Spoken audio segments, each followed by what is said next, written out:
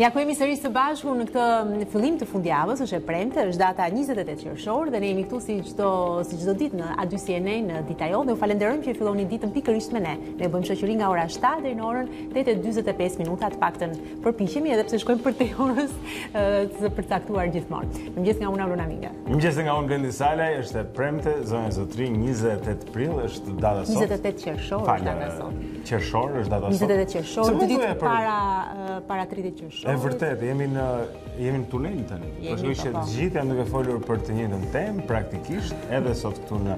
Megjithëse sot në një farë mënyrë do të mund të qëndrojmë edhe pranë edhe larg, se kemi edhe atë pyetje mbas pak. Okej. Këta disa prej titujve sot në programin ton i ndjekim tani.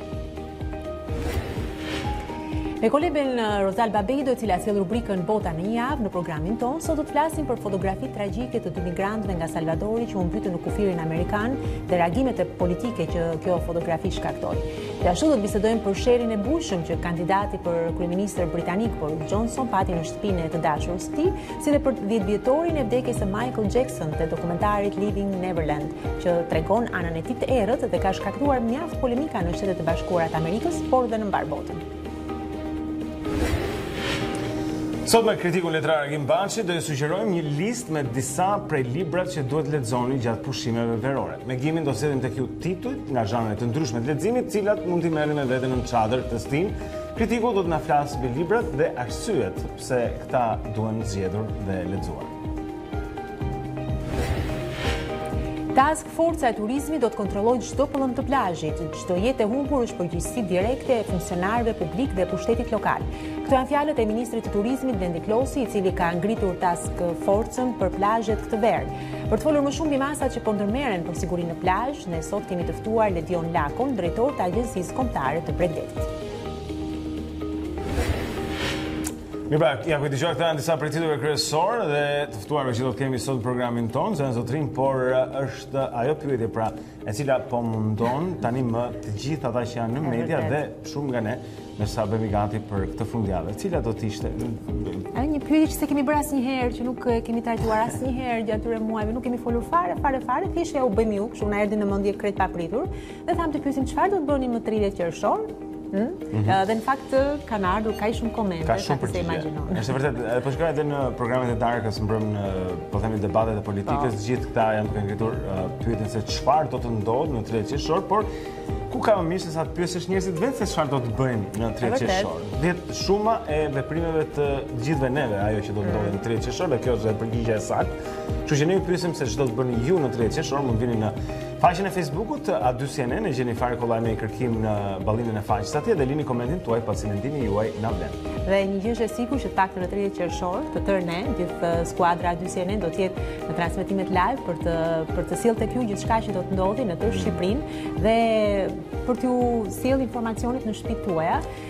Besoj do të na ndiqni se na keni ndjekur gjithmonë, nuk kemi zhgënjur deri tani, të paktën këto maratonat live që kemi patur në ekranin ton dhe po punojmë fort që vërtet ta meritojmë besimin tuaj. Kjo është fjala pra maraton e vendoreve 2019 pra që do të na shoqërojë gjatë gjithë së dielës dhe së hënës për të marrë gjithë informacionin nga gjithë territori shqiptar, ndërsa ndodh dhe gjithë miqtë e kolegët tanë do të jenë të përhapur pra për ta sjellë tek juve drejt për së drejtin në ekranin e A2CNN. Dhe njëri prej tyre i cili do të jetë në ekran ditën e diel është Erion Dushi, kolegu ynë i cili ndodhet në studion e lajmeve atje për të marrë informacionet e para të kësaj dite. Mirëmëngjes Erion. Mirëmëngjes Erion. Atëherë linja për ty. Faleminderit. Presidenti i Republikës Ilir Meta dekretoi datën e re të zgjedhjeve vendore më 13 tetor. Meta tha se nuk garantonte se në këto zgjedhje do të merrte pjesë e gjithë opozita, por u shpreh i bindur se në vjeshtë do të ketë kandidat alternativ në çdo bashki të vendit. Unë nuk mund të garantoj se kush do të marrë pjesë dhe kush nuk do të marrë pjesë. Unë dëshiroj të gjithë të marrin pjesë.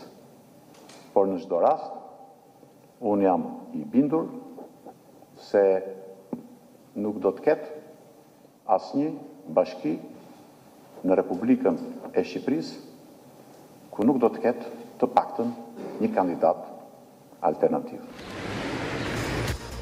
Përgjigjet për vendimin e presidentit Edi Rama dhe Lulzim Basha i dhanë në mbrëmje, ndërsa kryeministri kishte shprehur kundërshtim gjatë gjithë paradites nëpërmjet rrjeteve sociale. Basha zbuloi live çfarë i kishte thënë presidentit në zyrë 13 tetori, duket se nuk ka as përkrahjen e tij.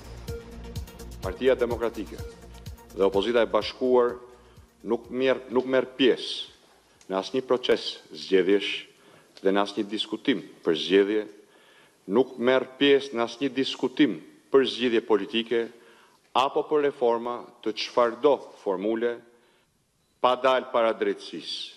Të gjithë ata që janë përfshirë në vjedhjen e zgjedhjeve, ne nuk bëjmë marrëveshje me Edi Ramën, në asnjë rrethan dhe në asnjë kusht. 2 ditë para ditëlindjes doktori e ka me 15 tetor. Ata e kuptuan shumë mirë që 30 qershorin e humbën. Që në 30 qershor nuk bëjnë dot asgjë nga ato që kanë mendu, që kanë imagjinu dhe që kanë tregu gjithkohës, jo do bëjmë këte, jo do bëjmë atë, do dalim kënej, do futim janë, do kapim këta, do blokojmë ata, do vriten këtu, do pritin aty, do plagosen anej, në theshtata, e kuptun që kjo loj maroj. Komisioni Qendror i Zgjedhjeve miratoi kërkesën e Shteteve të Bashkuara të Amerikës, Bashkimit Evropian dhe OSPE-s që të paraqiten kërkesën për të pasur vëzhgues në zgjedhjet e së dielës. Në shkresat e dorëzuara në KQZ, seli diplomatike kërkojnë që të kenë përkthyes dhe vëzhgues ndërkombëtar për procesin. Ambasada e Shteteve të Bashkuara në letrën drejtuar kreut të Komisionit Qendror të Zgjedhjeve Klement Zguri përgëzon atë dhe anëtarët e tjerë të KQZ-s për punën që po bëjnë për këtë proces zgjedhor të rëndësishëm. Shqipëria rrezikohet nga përplasjet civile të dielën. Kështu mendon zëvendës kryeministri italian dhe kreu i Lega Nord Matteo Salvini. Ai tha se kishte biseduar me presidentin Ilir Meta në telefon e se po përpiqej të komunikonte me të gjitha palët për të shmangur një tjetër përplasje. Salvini i druhet një vale emigracioni drejt Italisë si në vitet 90. Kaq për momentin. Bashkë ritakohemi pas 30 minutash. Faleminderit Erion. Super, ja ku e morëm dhe këtë blok parë informativ, zonjë zotrini. Tani është koha për të parë se si do të jetë fundjava e këtij 30 qershori, është e diela pra e zgjedhjeve, disa thonë jo, disa thonë po, por shikojmë se moti po në dita do të vi dhe do të jetë nxehtë, këtë mund ta parashikojmë dhe ne, por detajet e hollësit na i sugjeron vetëm Tanja Porja këtu në A2 CNN. Mirëmëngjes edhe një herë Tanja. Mirëmëngjes Tanja. Mirëmëngjes Blendi, mirëmëngjes Aulona. Shumë mirë Tanja, çfarë do të presim në këtë fundjavë? Si paraqitet dita e sotme, por natyrisht diçka kemi nevojë të dimë dhe si do të jetë edhe fundjava në territorin shqiptar. Po, Aulona, në fakt dita e sotme do të jetë dita më e nxehtë. Kemi një rritje të lehtë të temperaturave gjatë orëve të mesditës, diçka më shumë se sa një ditë më parë. Presim që në disa zona të shënohet edhe 39 gradë Celsius gjatë ditës së sotme, ndërkohë për sa i përket vranësirave dhe rreshjeve, sot ka vranësira gjatë orëve të pasdites dhe mundësi për rreshje nga Librazhdi drejt poshtë Pogradecit, Korçës dhe shumë më pak Erseka. Pjesa tjetër e territorit dominohet nga moti i kthjellët dhe i nxehtë. Jo vetëm sot, por edhe shtuna dhe e diela. Duhet të theksojmë që mëngjesi i nesërm do të sjellë një rënje me të paktën 2 gradë të temperaturave, po ashtu mesdita 3-4 gradë rënje, pra e shtuna sjell një freskim të ndjeshëm të motit, po ashtu edhe dita e diel nga 38-39 që presim, janë shënuar dje 38 dhe sot 39, presim që dita e shtun dhe e diela të sjellë jo më shumë se 35 gradë Celsius, vlera këto në disa qytete të Shqipërisë, duke filluar që nga lartë Kopliku, Shkodra, Lezhë, Fushkruja, Tirana, Elbasani patjetër, dhe më pas edhe Kavaj do të jetë shumë nxehtë, shumë Durrësi diçka më freskët për shkak të qenurit fiks në vijën bregdetare. Fieri, Lushnja do të jenë shumë nxehtë. Berati patjetër, Berati Kuçoa, Gjirokastra, besoj që do ta kapërcejnë lehtësisht edhe 39 gradëshin. Kjo është situata sot, ndërkohë fundjava fatmirësisht sjell një freskim të motit dhe ky freskim vjen deri ditën e martë. Ky është informacioni për territorin shqiptar për fundjavën e fundit të qershorit. Pra e shikojmë që e dila do të jetë disi më e freskët ose mund të quhet pavarësisht se temperaturat do të jenë të larta, por që të paktën mbase do e lehtësojë disi dhe situatën. Kam shumë, pse asaj për këtë po shpresojmë tani. E dëgjon se çfarë po thotë Aulona Minga, që të bëj fresk që të qetësohet situata politike në Shqipëri. Po të paktën. Tanja, po, më thuaj Tanja. Ne nuk kemi Nuk e modifikojmë do të motin, po për koincidencë të mirë, freskohet moti të shtunën dhe të dielën. Shumë mirë, koincidencë shumë e bukur që nga. Faleminderit. Faleminderit Tanja Ponja, do të kemi lidhje tjetër për të marrë një tjetër informacion më pas me Tanja në lidhje edhe me rajonin, me Europën, se si do të jenë temperaturat, flitet shumë për në Europë për këtë të nxehtin afrikan që ka pushtuar Francën, sidomos kemi parë. Është një letë ulërim nga Saramago, ku një të djerë zgjedhjesh bjaj shumë shi, sa njerëzit nuk shkojnë dot në votime, që janë rebeshe. Dhe kjo shqetëson gjithë sistemi, kështu fillon ai romani. Po, ndoshta jo këtë të diel. Ke dëgjuar gjë që do të bjerë shi, sikur nuk ishte. Jo, tek letë ulërim bie shi, edhe pse shumë njerëz janë arsye edhe për të ulërir, po gjithsesi do të shkojmë trafikun zonja Zotri, është një arsye për të ulërir shumicën e mëngjeseve, kështu që le ta shohim se si është në këtë moment në kryeqytet. Paraqitet me të gjelbër Tirana, është ende herët, pra nuk ka nisur, po të shikoni rrugën e Kavajës, pas kalimit të mbi kalimit të Unazës së Re, do të shikoni se ka ngjeshje të trafikut atje dhe vonesat, cilat shënohen me disa vija të kuqe dhe portokalli, siç mund të shikojmë, edhe tek Teodor Keko në dalje Tiranës pak pritje, rrethrotëllimi i Shqiponjës, pra ka ngjyrën portokalli që do të thotë se do të keni pak vonesa atje, rruga Dritan Honça gjithashtu, në semaforët shënohet me të kuqe, pra që tregon pritjen e mjeteve ndërsa ndalojnë në semafor, po jo ndonjë gjë për të shqetësuar, është krejtësisht e qarkullueshme tani. Shikojmë Unazën e sipërme, rruga Reshit Petrela, pra zona e stacionit trenit, si se njohim, ka shenjat e para të trafikut që do të formsohet gjatë minutave dhe orës në vazhdim, tek prerja e Unazës me rrugën e Dibrës në qendrën spitalore universitare Nën Tereza, do të shikojmë se ka atje, dhe tek tregu industrial, një kraj rrugës, ai krah i Unazës që është nga ana e tregut, pra ka vonesa tani në trafik sepse ka njerëz që ndalojnë dhe shkarkojnë. Gjithashtu shohim kryqëzimin çdo ditë pra të rrugës Bardhyl me Hoxha Tasim, dhe kjo shënon vonesa në trafik nga të katër anët e tij.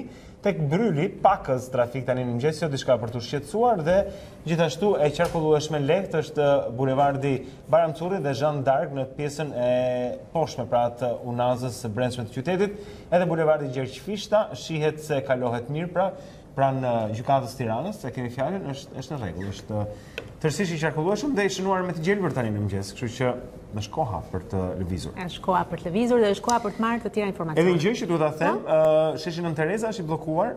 Fatikisht ti nuk e dëgjon këto derisa shkon atje me makinë, pastaj duhet të bësh një rrotullim mbrapsht tumbas shkon. Por nëse e përdorni sheshin Nën Tereza zakonisht, është tani i rrethuar me ngar teli sepse përgatitet një ngjarje me motor në përshtypjen. Kanë ndonjë aktivitet. Gjatë mbrëmjes, por kjo ndikon shumë. Informacion që besoj i duhet edhe teleshikuesve. Mirë, vazhdojmë me këtë blok të parë të informacioneve, është momenti i sportit këtë radhë dhe lidhemi si përherë me Kris Martiron këtë mëngjes, i cili na jep informacionet e para të kësaj dite. Kris, linja për ty. Faleminderit. Prej kohësh, Federata Shqiptare e Futbollit ka njoftuar se pas përfundimit të arenës kombëtare në kryeqytet, radhën e ka ndërtimi i stadiumeve në Kukës dhe në Fier. Tashmë projekti i impjantit të Fierit është prezantuar zyrtarisht edhe nga kryebashkiaku Armando Subashi, edhe pse mungojnë detaje teknike, duke nisur nga kosto financiare apo kapaciteti që do të ketë struktura e re, pamjet janë vërtet fantastike. Stadiumi i Fierit do të jetë një investim i përbashkët i Federatës së Futbollit dhe Qeverisë Shqiptare. Ai do të ndërtohet në periferi të qytetit dhe sipas projektit të prezantuar nuk do të prek impjantin aktual Loni Papuçiu. Teuta vazhdon të bindë në përgatitjet në Bullgari në kuadër të angazhimit të Europa League. Pas suksesit ndaj bullgarëve të Karjanas, skuadra e drejtuar nga Blendi Shkëmbi fitoi edhe në miqësorën e dytë. Dursakët mposhtën 4-1 maqedonasit e Akademia Pandev. Bushic shënoi 2 gola, talenti kallaku realizoi me penallti, ndërsa Beqja vullosi rezultatin final të ndeshjes. Teuta do të luajë me 11 korrik përballë letonezëve të Ventspils në turin e parë kualifikues të Europa League.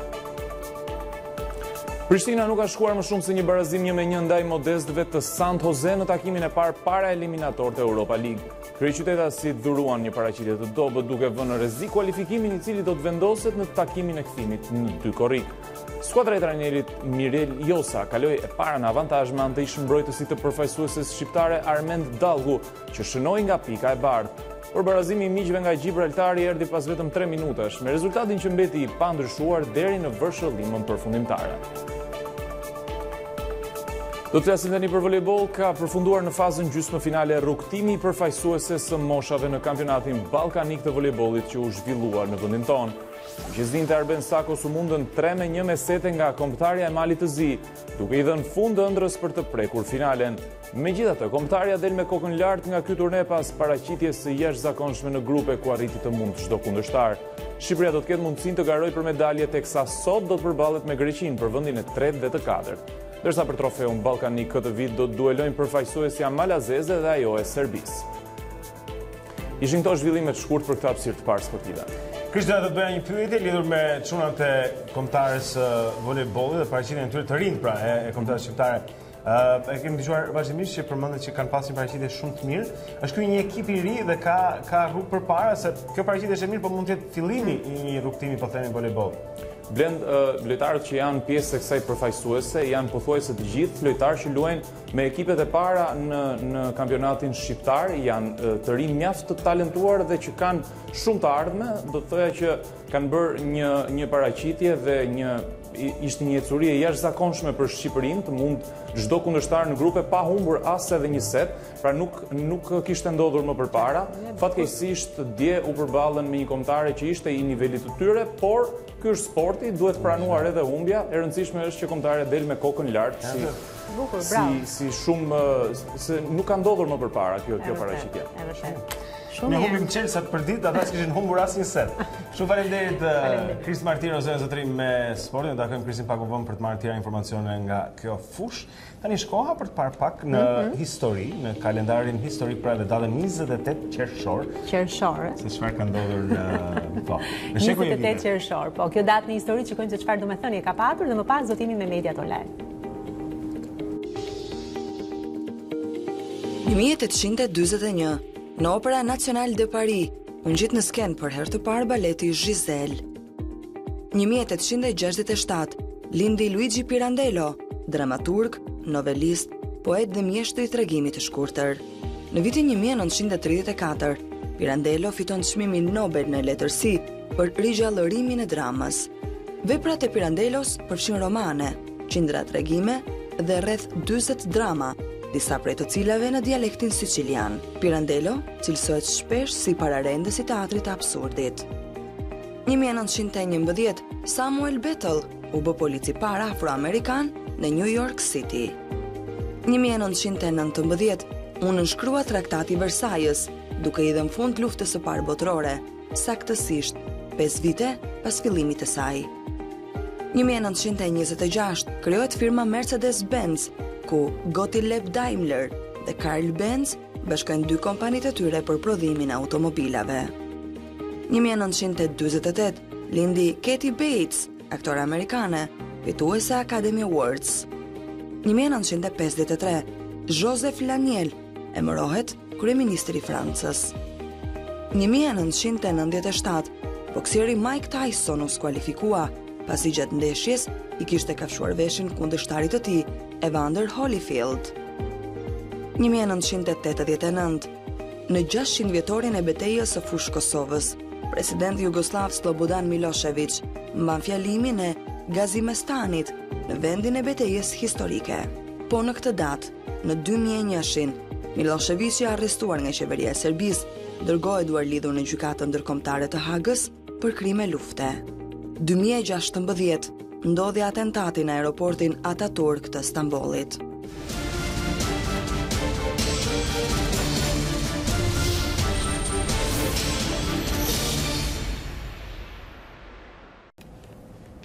Kthehemi edhe një herë këtu në Dita Jonë, tani për të parë disa prej mediave online dhe titujt kryesor në tonë. Ne fillojmë zakonisht me televizionin tonë, është adysjenen.com. Po ja ku e kemi dhe faqen tonë për të parë dhe titujt kryesor në të. Zjarë në një KZZ në Bushat, 3 policë të plagosur, Ragon Leshaj, probleme edhe në Tiranë.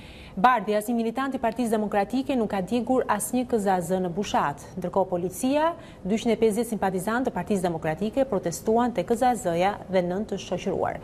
Ndërkohë mund të lexoni Kryemati dënoi me forcë djegjen e KZZ-s në Bushat, skenar i parapërgatitur nga qeveria. Meta Letër Ramës, pritjesime nga ora 5 e mëngjesit ju përgjigje me një të larë në pishin. Rama përballë idejës shfaqje e egër e dëshpërimit të opozitës do përballet me pasojat. Mund lexoni ndër të tjera, kryeministri nuk e kisha takuar kur vetëm për vetëm.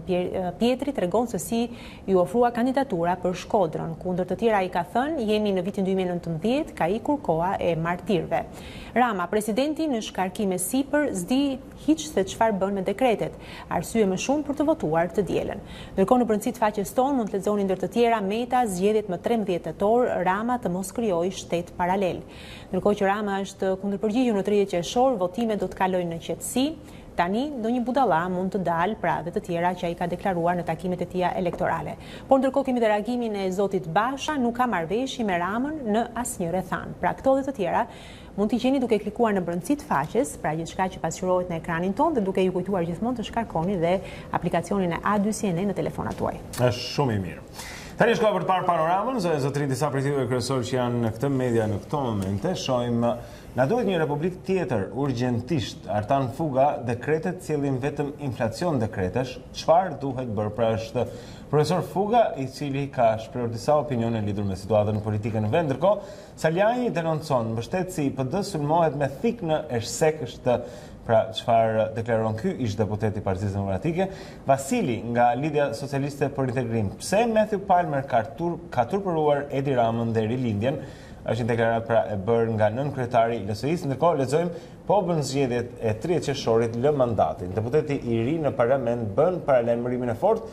Ka qenë Lefter Maliqi pra i cili ngre një tjetër shqetësim tani lënien e mandatit nga ana e tij.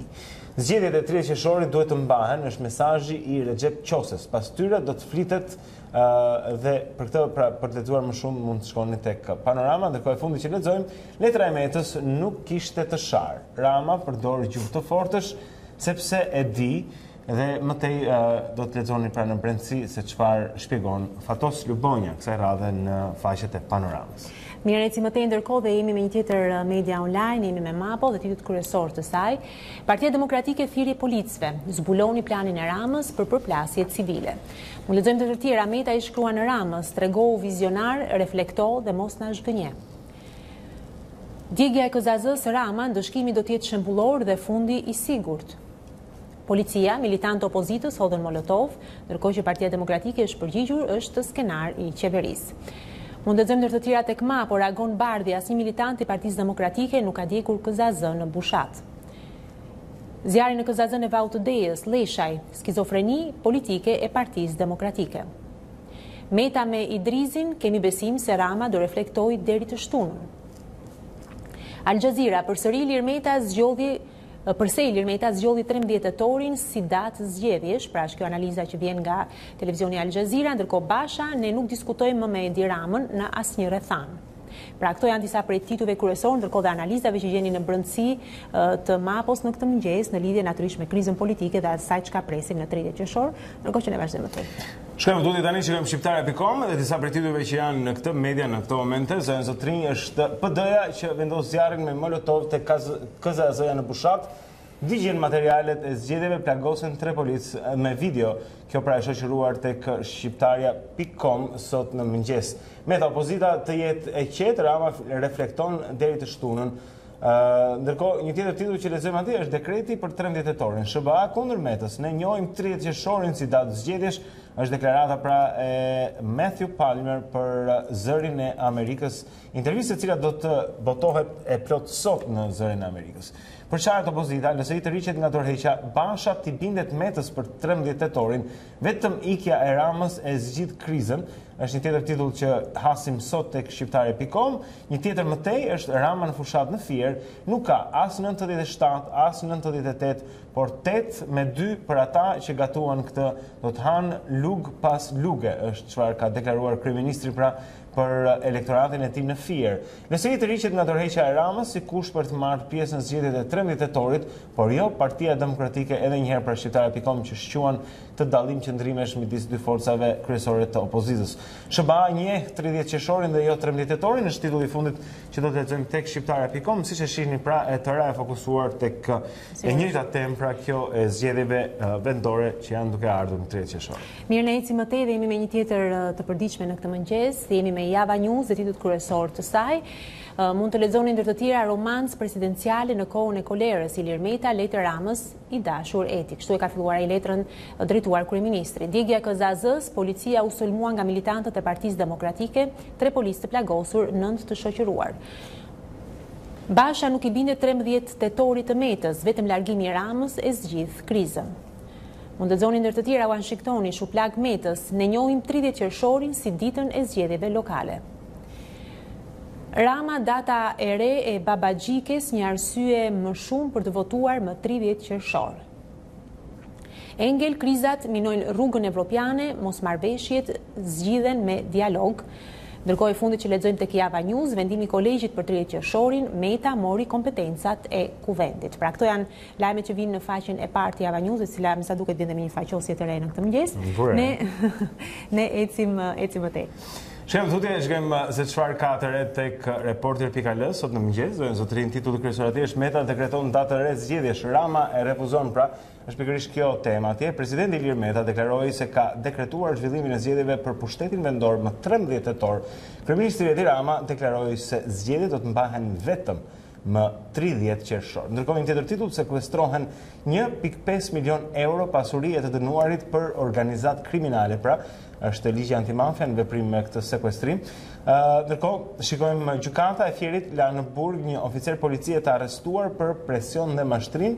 E një tjetër titull më tej tek reporter.al është Hungaria refuzon të ekstradoj Gruevskin në Maqedoninë e Veriut, lajm pra i bërë publik dje, e cila ka të bëjë me ish-kryeministrin në vendin fqin. Kjo është e fundit që lexojmë tek reporter.al. Ne do të shkojmë tani më tutje, është radha e monitorit. Po jemi me monitor, ndërkohë dhe lajmi që vjen nga ekonomia. Këtu filloi gjithçka, sa është vlera e kanabisit të prodhuar në Shqipëri. Kanalet si hyri në ekonominë e politikë.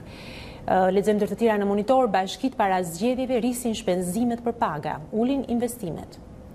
Bizneset nuk po paguajnë do taksat, mbi 5100 subjekte u shtuan si borxhlin të këqinj gjatë 5 muajve të parë të vitit. 2019 zgjerohen detyrimet e prapambetura të bashkive me 3.1 milion euro, stoku arrin në 57 milion euro. Bashkitë lëshojnë dorën me lejtë ndërtimit para zgjedhjeve, të ardhurat nga taksa rriten me 58%. Kosova paralajmëron Shqipërinë e Maqedoninë me vendosjen e tarifave. Ndërkohë mund të lexoni nga vendet të tjera, Instat rritet numri i pasagerëve që udhtojnë nga ajri me 13.9%. Mirëmbajtja e rrugëve, barka botërore pas amendimeve në kontrata janë disburuar $20 milion. Raporti botëror i drogave, Shqipëria prodhuesja më e madhe kanabisit në Europën juglindore. Pra këto janë analizat e ekonomisë dhe biznesit që vinë si çdo mëngjes në monitor, ndërkohë që ne ecim më tej. Shkojmë Kosovë me koha.net në këto momente, do të shikojmë titullin kryesor atje. 2 zyrtarët më të atakuza në SHSKUK është njëra prej titujve, kam pak vështirësi me thënë. Operatori publik postar i Serbisë i mban të uzurpuara 19 prona të postës së Kosovës, është një tjetër titull që ngre këtë shqetësim pra tek faqja e koha.net. Ndërkohë veriorët paralajmërojnë mbylljen e dyqaneve dhe të hoteleve, është një tjetër titull. Kontrata me Z-Mobile e dëmtoi me 210 milion euro Telekomin, shkruan koha.net sot mëngjes. Ndërkohë një tjetër titull lexojmë Prishtina vetëm barazim në ndeshjen e parë ndaj St. Joseph's, siç ka ndodhur gjatë mbrëmjes së djeshme. Latrovici tregon se e kishte kuptuar krimin me rrjetin e ujësjellësit në Drenas, është titulli i fundit që lexojmë tek koha.net. Për më shumë nga aktualiteti kosovar, ju ftojmë pra ta vizitoni këtë faqe. Po, besoj tani është momenti dhe i CNN për të parë dhe lajmet që vinë për andet, shikojmë se çfarë ka në faqen kryesore.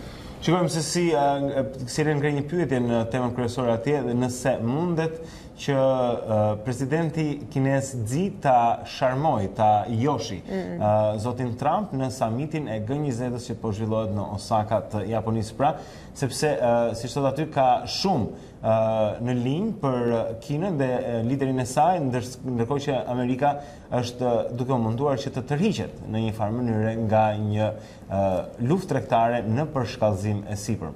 Ndërkohë, shikojmë se si CNN analizon kush ka fituar apo humbur debatin e parë presidencial të kandidatëve demokrat, pra dhe bën një fact-checking, kontrollim të fakteve mbi sa kanë deklaruar ata gjatë debatit të parë të tyre televiziv.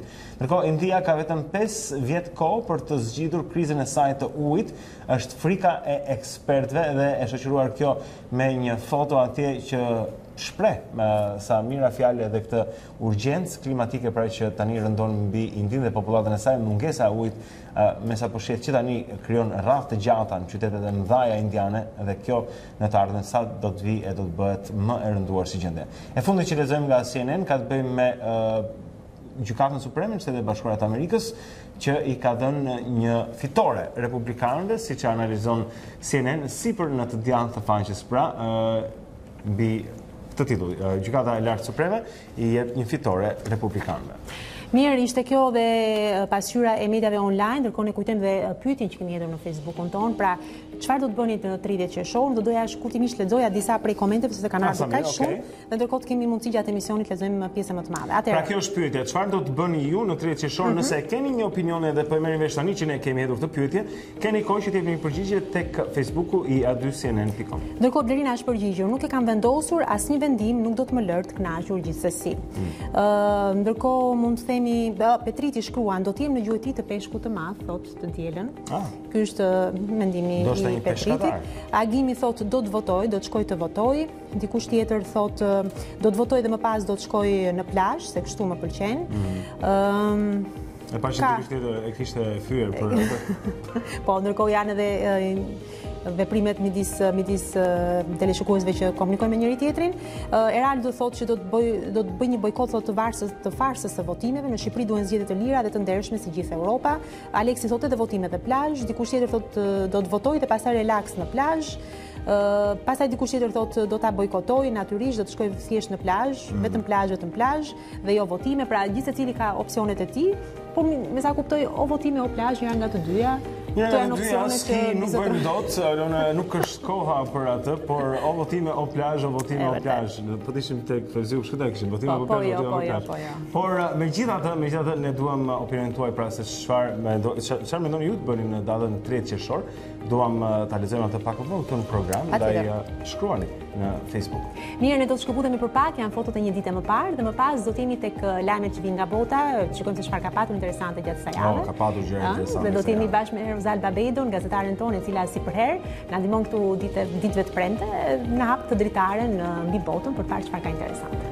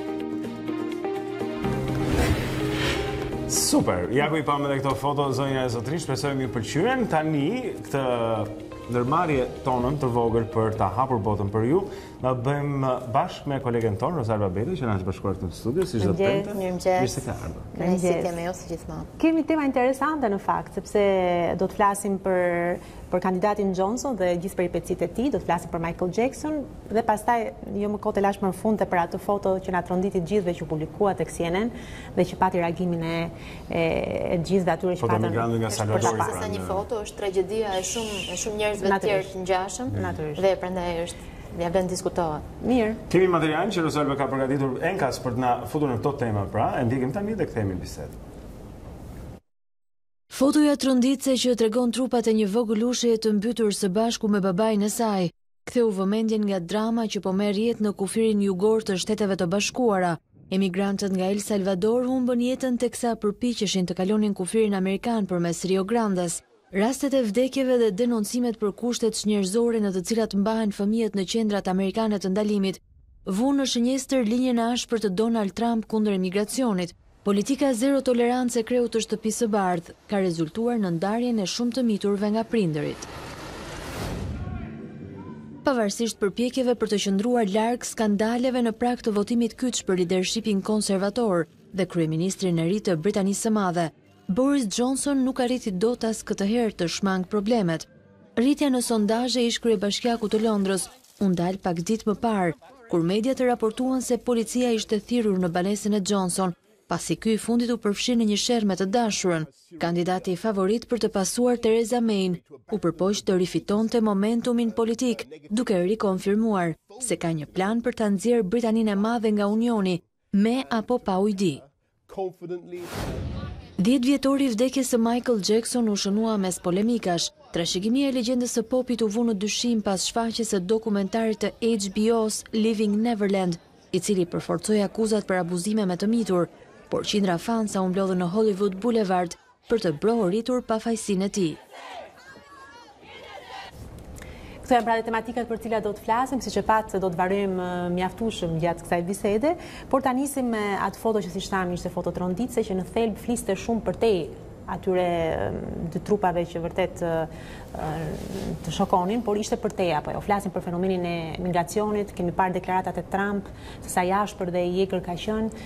Ideja kuçoi në fundit të lloj politike apo jo. Ai imazh është krahasuar me atë të Alan Kurdit, pasi mbani mend në vitin 2015 që ktheu vëmendjen nga kriza që po përjetonte atëherë, kriza e emigracionit, vala e emigrantëve që po vinte drejt Europës. Ishte një foto ajo e Alan Kurdit që ndërgjegjsoi autoritetet europiane, mobilizoi të gjithë Europën të luftonin pra kundër këtij fenomeni të vinë në ndihmë emigrantëve. Nuk dihet nëse kjo foto do të ketë të njëjtin impakt në politikat e Donald Trumpit. Në fakt, fotoja ishte shumë e rëndë, por është një foto realizuar nga një gazetare meksikane, e cila vendosi ta publikojë për të ndërgjegjësuar pra opinionin mbi atë që po ndodh në kufirin jugor të Shteteve të Bashkuara të Amerikës.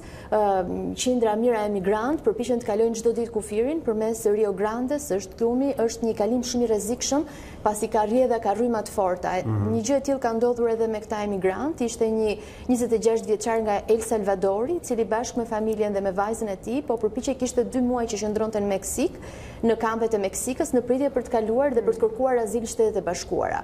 Nga shtrëngimi politikave të Donald Trumpit, i cili ka arritur dhe një marrëveshje me Meksikën pra për ta luftuar imigracionin e palishëm në këmbim pra të interesave tregtare të Meksikës, të uljes së tarifave, i bëri presion pra Meksikës për një kohë gjatë Donald Trumpi, më në fund arriti një marrëveshje. Kanë kaluar lumin, historia është që ka kaluar fillimisht vajzën e vogël dhe më pas është kthyer për të marrë bashkëshorten, por vajza e trembur është hedhur në ujë dhe kjo ka bërë që i ati të rend për ta shpëtuar dhe i kanë marrë rrymat e forta aty në sy të ëmës. Një tragjedi vërtet e fortë. Çfarë reagime ka patur Rosalba në Amerikë? Se jemi në fazën kur Trumpi tani ka filluar fushatën e tij elektorale. Reagimet kanë qenë të ashpra. Demokratët akuzojnë Donald Trumpin pra për politikat për linjën e ashpër, zero tolerancë, tolerancë zero pra kundër emigrantëve, ndërsa Donald Trump fajson republikanët. Ky është faji i juaj, thotë, që nuk po më lejoni të zbatoj politikat e mia, të ngre murin për të frenuar pra emigracionin e palishëm, vazhdon insiston. Megjithatë do të thoja që Donald Trump, politikat e Donald Trumpit kanë pasur pasoja shumë të rënda sa i përket me emigrantëve që vinë nga Amerika Qendrore tashmë, sepse janë është kufizuar numri i emigrantëve që vinë nga Meksika, por është rritur numri i emigrantëve që vinë nga Amerika Qendrore, nga Guatemala, Honduras i El Salvador. Janë vendet që sipas Organizatës Kombeve të Bashkuara ka nivelin më të lartë të varfërisë dhe kriminalitetit në botë. Janë rritur shumë krimet nga bandat dhe kjo është arsyeja që familjet kërkojnë azil. Megjithatë, prokurori i përgjithshëm i Shteteve të Bashkuara nuk e pranon këtë si arsye të vlefshme për të dhënë azil. Një tjetër gjë e rëndë pra e politikave të presidentit amerikan është fakti sepse politikat e tij po rezultojnë në ndarjen e familjeve, ka shumë fëmijë të braktisur dhe është një emergjencë kombëtare e shpallur nga OKB-ja në qendrat e ndalimit, ku fëmijët nuk duhet të qëndrojnë më shumë se 72 orë. Dhe kjo ndodh. Donald Trump i fajson Barack Obamën, i cili është ai që i ka ngritur qendrat e ndalimit. Megjithatë, në kohën e Barack Obamës nuk nisnin procedurat penale ndaj emigrantëve që tentonin të hynin në mënyrë të palishme në Shtetet e Bashkuara në rastin se ata ishin familjar, ndërsa Donald Trump e ndryshoi këtë gjë. Në momentin që një familje kalon pra ilegalisht kufirin dhe ndalohet në kufi, nisin procedurat penale. Duke qenë se ndaj të rriturve, ndaj fëmijëve nuk ka procedura penale, ata mbahen qendra ndalimi. Ndahen nga familjet, për të mitur, po lexoj edhe për një buxhet prej 4.5 miliard dollarëve që demokratët e kanë kaluar në Kongres ku kanë shumicën, por nuk dihen nëse do të kalonte dot në Senat, i cili do duhet ishte i përsaktuar. Zakonisht buxhetet kaq të mëdha nuk janë të përsaktuara. Republikanët duan t'i japin agjencisë. Agjencia pastaj ta përdor siç do ajo, ndërsa demokratët kërkojnë që të shënohet se ky është për ndihmë humanitare. Në mënyrë që të mos blien kafaze për mbajtje fëmijët tonë ata, po të blien medikamente dhe çarçaf dhe çadra dhe gjëra që duhen. Në fakt ka miratuar dhe Senati një version të vetin të këtij projekt ligji, ashtu siç e the, demokratët kishin kërkuar kufizime, kishin vendosur kushte që të mos përdorej përmes agjensive, sepse agjencitë mund të përdorin për sulme ndaj emigrantëve, edhe për ndërtimin e murit. Demokratët republikanët e refuzojnë këtë gjë natyrisht dhe në Senatin e kontrolluar nga republikanët u miratuan një version tjetër i këtij projekt ligji, i cili ishte më pak kufizime. Megjithatë, në thelb edhe ata janë dakord që 4.5 miliard dollar janë të nevojshme për të ardhur në ndihmë emigrantëve që qëndrojnë atje, sepse situata është vërtet shumë e vështirë. Tem shumë e gjatë kjo e Shtetet Bashkuara të Amerikës, por koha nuk na premton, do duhet që të ndrojmë pak faqe. Edhe kjo, siç mund ta shikoni në shtypin anglez dita e sotme, Boris Johnson në faqen e parë tek The Times, sepse është një personazh tek i cili të gjithë i kanë sy. Dhe një sherr, le të flasim pak. Një sherr që ka ndodhur në apartamentin e të partneres së tij, të dashur, se ata nuk janë të martuar, por jetojnë bashkë dhe ajo është dëgjuar në rast dil nga shtëpia ime, ndërkohë që një sherr i madh, siç shpjegojnë fqinjet, ishte duke ndodhur pikërisht në kohën e fushatës. Dhe hiqi duar nga unë. Kështu që kjo është më e rënda sepse presupozon që të ketë pasur edhe ndonjë kontakt, ndonjë sulm fizik ndoshta. Kjo është menduar në fillim që do t'i kushtoj shumë, sepse ky është eksakt në ato momente kur i duhet që të bëjë. Megjithatë, Johnson tregon që është i paparashikueshëm. Është cilësuar si një fenomen fakt Johnson, i cili duket që skandal i parë në fakt. Nuk është skandal i parë, duket se sa më shumë irriton establishmentin, do të thoja, ato bazën e partisë, aq më shumë e duan ata mbështetësit e flak. Megjithatë këtë herë po përpiqej të tregojë i matur ish ministri i jashtëm dhe ish kryebashkiaku i Londrës, këshilltarët e kishin udhëzuar duke të mos bënte shfaqje të shumta publike, po e mbanin larg vëmendjes publike këtë herë, duke shijuar atë popularitetin që kishte Johnson nëpër sondazhe dhe mbështetjen e madhe nga pjesëtarët e partisë.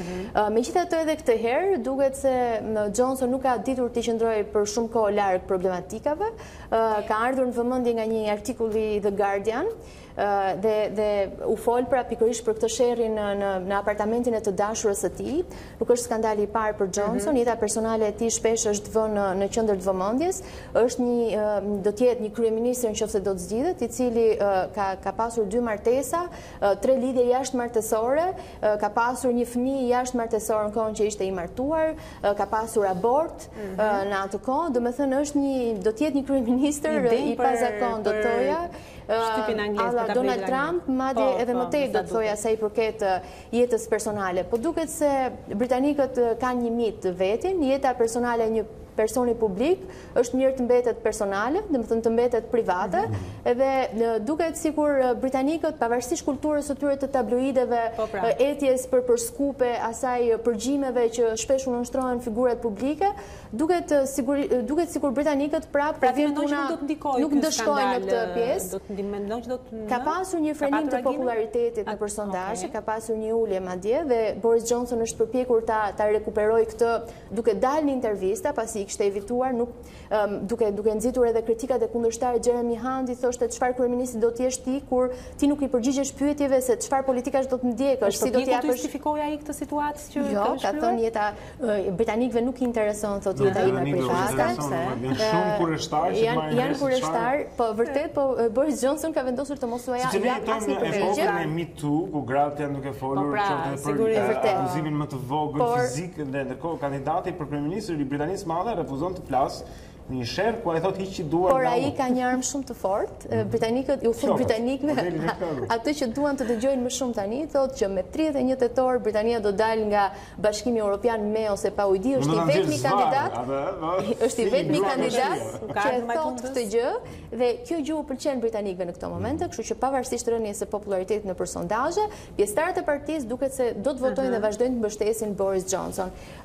Procesi i zgjedhjes këtë herë është në vëmendje të madhe, jo vetëm për shkak karakterit të Johnson, i cili është as pak nuk do të jetë as pak një kryeministër tradicional, është antikonformist, është edhe për faktin sepse do të jetë një proces për herë të parë një kryeministër i Britanisë Madhe do zgjidhet nga pjesëtarët e partisë, pasi u dorëq Theresa May nga lidershipi konservator. Nuk kemi bëjmë një votim një popull me 66 milion njerëz, pra do të ketë një kryeministër që do zgjidhet nga 1600 pjesëtarët e partisë. Vazhdon të ngelet i favorizuar pavarësisht që vazhdon të mbetet i favorizuar. Po si funksionon eksaktësisht pra? Ata me tërheqjen e Theresa May, ata nuk shkojnë në zgjedhjet parakoshme, por zgjedhjen partia që ka fituar zgjedhjet e fundit. Që logjikisht është duket dhe pak e çuditshme, pasi nuk është elektorati ai që zgjedh pra një kryeministër, është vetë partia. Vetë partia që ka fituar derisa të shkojnë në zgjedhjen e fundit të mandatit. Imagjinoni se do të kjo në Shqipëri. Po është një mënyrë, është forma se si ata kanë zgjedhur dhe këtë ndjekin, okay. Shkëlqyshëm. Mirë.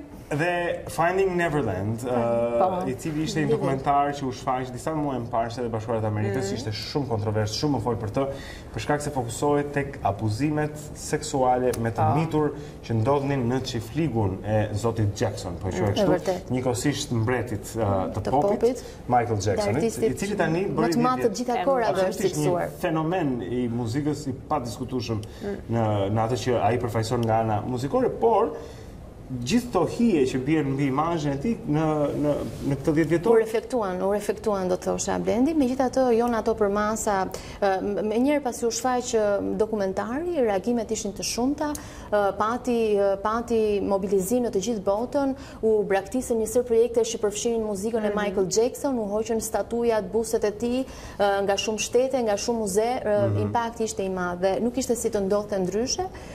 Dokumentari i Den Reed është një dokumentar me disa seri, hedh dritë pra në abuzimet seksuale, është folur disa herë, ka pasur akuza dhe Michael Jackson është përballur me këto akuza kur ishte në jetë. Megjithatë asnjëherë më parë në këtë dokumentar dalin 2 dëshmitarë, të cilët në kohën e abuzimeve kanë qenë 7 deri në 10 vjeç, të cilët pohojnë me detaje abuzimet seksuale të Michael Jackson, ka detaje rënqethse, të cilat nuk ishin si të mos kishin impakt, dhe kjo gjë ka vënë në dyshim në pikpyetje se si duhet të trajtohet trashëgimia e Michael Jackson.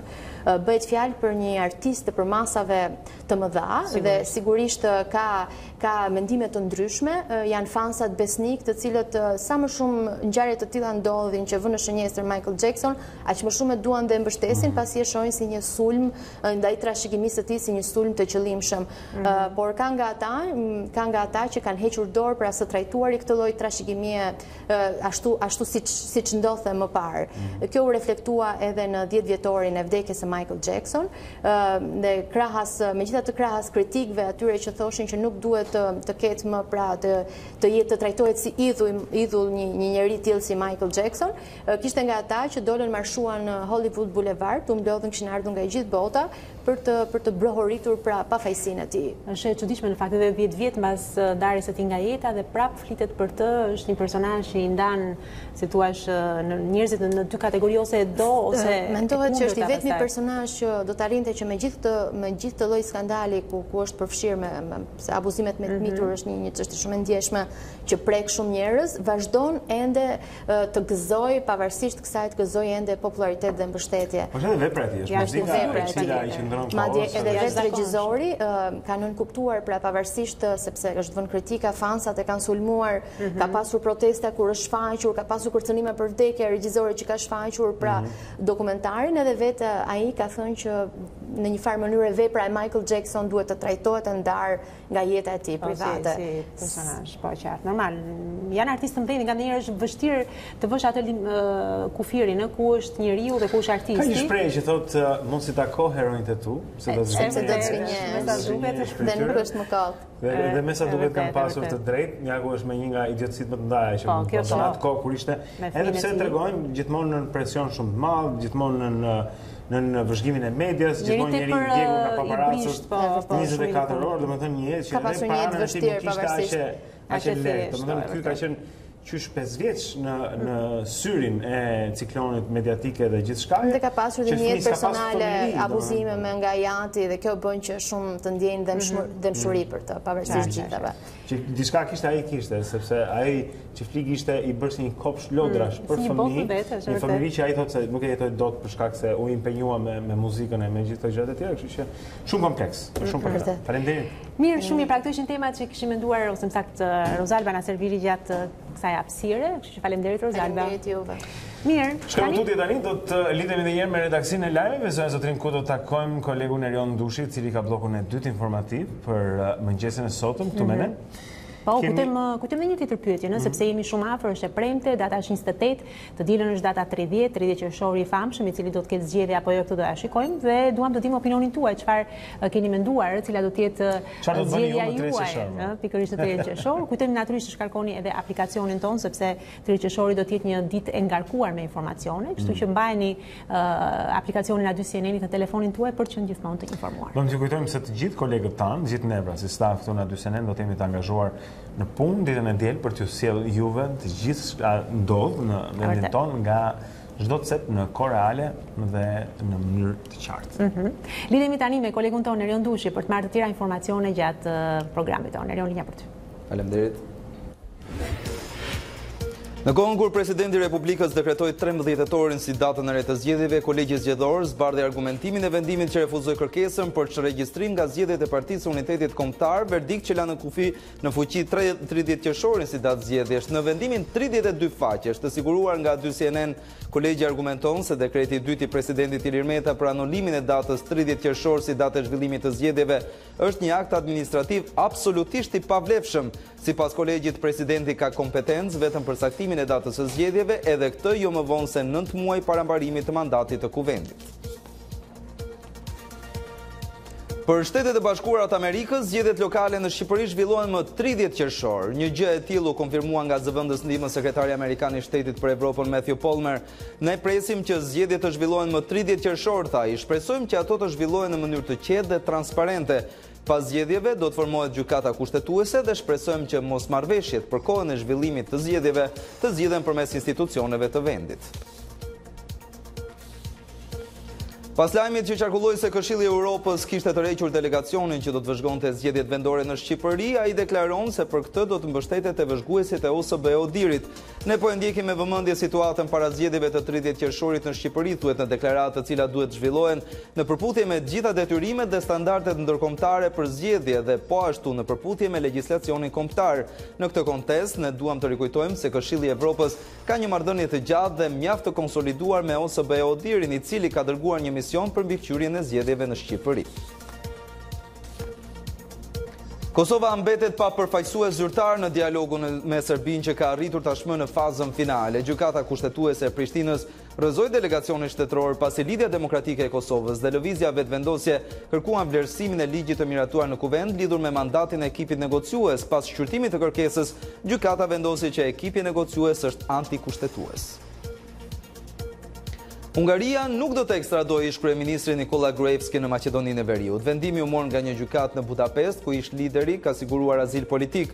Gjyqtarja i arsyetoi vendimin se kushtet për ekstradim nuk janë të vlefshme dhe se Gruevski do të jetë i lirë. Mëngjesin e së njëjtës, gjykata urdhëroi ndalimin e Gruevskit, i cili u shoqërua në gjykatë nga 2 persona që mendohet të jenë pjesëtar të shërbimeve të sigurisë në Hungari. Seanca u zhvillua me dyert të mbyllura. Ish-kryeministri Maqedonas u arretis drejt Hungarisë nga Shqipëria dhe fitoi azil politik pasi një gjykatë në Shkup e dënoi atë me 2 vite burg për korrupsion dhe organizimin e trazirave të 27 prillit. Ishte gjithçka mbi informacionin. Faleminderit për vëmendje dhe mirupafshim bashkë. Faleminderit Erion për këtë informacion që sjellë Dita Jonë, ndërkohë ne vazhdojmë sepse në këtë blok të dytë si përherë do të informojmë jo vetëm me informacionin që sapo ndoqët, por edhe për sa takon motit. Jemi në një situatë të nxehtë, sidomos në Europë. Flitet shpesh në edicionet e lajmeve dhe këtu na dy CNN për këtë të nxehtë afrikan që ka pushtuar Europën, por duam të dim nga Tanja Porja si përherë Ballkani dhe Shqipëria natyrisht, pse jo? A do të mbetet Europa në të njëjtat kushte gjatë kësaj fundjave, Tanja? Dhe cilat janë zonat më problematike? Në fakt, sot dhe nesër në fakt mbetet problematike pjesa më e madhe e Europës qendrore, pra Gjermania, Polonia dhe poshtë gjithë zona e Alpeve, veriu Italis, por vijon të jetë kritike situata në Spanjë dhe në Francë, ku edhe gjatë ditës sot me pjesa më e madhe e Francës shënon nga 38 në 42 apo 43 gradë Celsius, ndërkohë Spanja pritet të shënoj 45 apo 46 gradë Celsius edhe gjatë mesditës së sotme. Edhe dita e nesërme vijon pak a shumë në të njëjtat kushte, ka një tërheqje të valës së të nxehtit nga një pjesë e madhe e territorit francez, por Spanja mbetet problematike, megjithëse temperaturat zbresin nga 45-46 në mesditën e sotme, nesër zbresin në 42 apo 43, ndërkohë vetëm të hënën presim që gjithë kjo valë të nxehtit të zbrezë të jetë shumë ngushtë vetëm në një pjesë detit mesdhe, pra kufiri jugor i detit mesdhe dhe shumë më pak do të ketë Spanja lindore, ndërkohë pjesa tjetër e Europës kalon në kushtet e një vere të nxehtë, por jo temperatura kritike. Për sa i përket Ballkanit dhe pjesës më të madhe, ose më saktë pjesës lindore të Europës, presim që gjatë ditës së sotme temperaturat në zonat caktuara, kryesisht në ekstremin juglindor, ku bën pjesë Shqipëria, Greqia, por edhe një pjesë e Turqisë, temperaturat mbeten 36 deri në 38 në zonat veçanta dhe 39 gradë Celsius, diçka më shumë në ishujt grek dhe territorin turk, ndërkohë Ballkani do të luhate temperaturat maksimale gjatë mesditës së sotme nga 33 në 37 gradë Celsius, megjithatë presim që nesër të kemi një freskim. Ashtu sikurse presim për territorin shqiptar, freskimi do të jetë në veri të Ballkanit dhe deri poshtë, duke përfshirë dhe një pjesë të madhe të Shqipërisë. Freskohet Europa veriore dhe qendrore gjatë mesditës së të shtunës, po ashtu të dielën dhe në fakt për javën tjetër kemi një informacion shumë pozitiv për pjesë më të madhe të Europës, e ndar nga zona e Alpeve, po të ecim drejt lindjes dhe perëndimit dhe të ngjitemi lart në veri, pra gjithë gjysma veriore e Europës do të ketë mot të freskët, prezencë të shirave në zona kryesisht në veri dhe në qendër, pra një freskim i menjëhershëm i motit, madje edhe pjesa më e madhe e Francës, aty ku kemi patur temperatura 40-42, me shumë vështirësi do shënoj dhe 28 apo 29 gradë Celsius. Valet e nxehtit për pjesën e parë të muajit korrik do të lokalizohet shumë ngushtë në pellgun e mesdheut dhe nga data 5-6 pritet që një valet të nxehtit afrikan të drejtohet drejt pjesës më të madhe të Italisë, mesdheu qendror, pra pellgu të Jonit dhe Adriatikut, duke përfshirë territorin shqiptar, Ballkanin dhe një pjesë të madhe të Europës juglindore. Temperaturat pritet të shkojnë në 40, megjithatë është shumë herë për të folur për vlera fikse dhe kohëzgjatje të saktë të kësaj vale të nxehtit që pritet të na vijë në 10 ditëshin e parë të muajit korrik. Mirë Tanja, Faleminderit për informacion të zgjeruar për sa i takon edhe Europës, e cila, siç tham, është një situatë alarmante për sa i takon situatës meteorologjike, por ne kthehemi këtu në vendin tonë dhe shikojmë si është trafiku në këtë mëngjes, në këtë fillim dite është ora thuajse 8:00. Siç mund ta keni vënë reprën, siç thamë më herët, pas shpinës së Tanja Pores nuk kishte trafik në sheshin Nën Tereza, i cili është i bllokuar, për ju që mund të doni ta përdorni për shkak se ka një event kam përshtypjen gjatë ditës sot.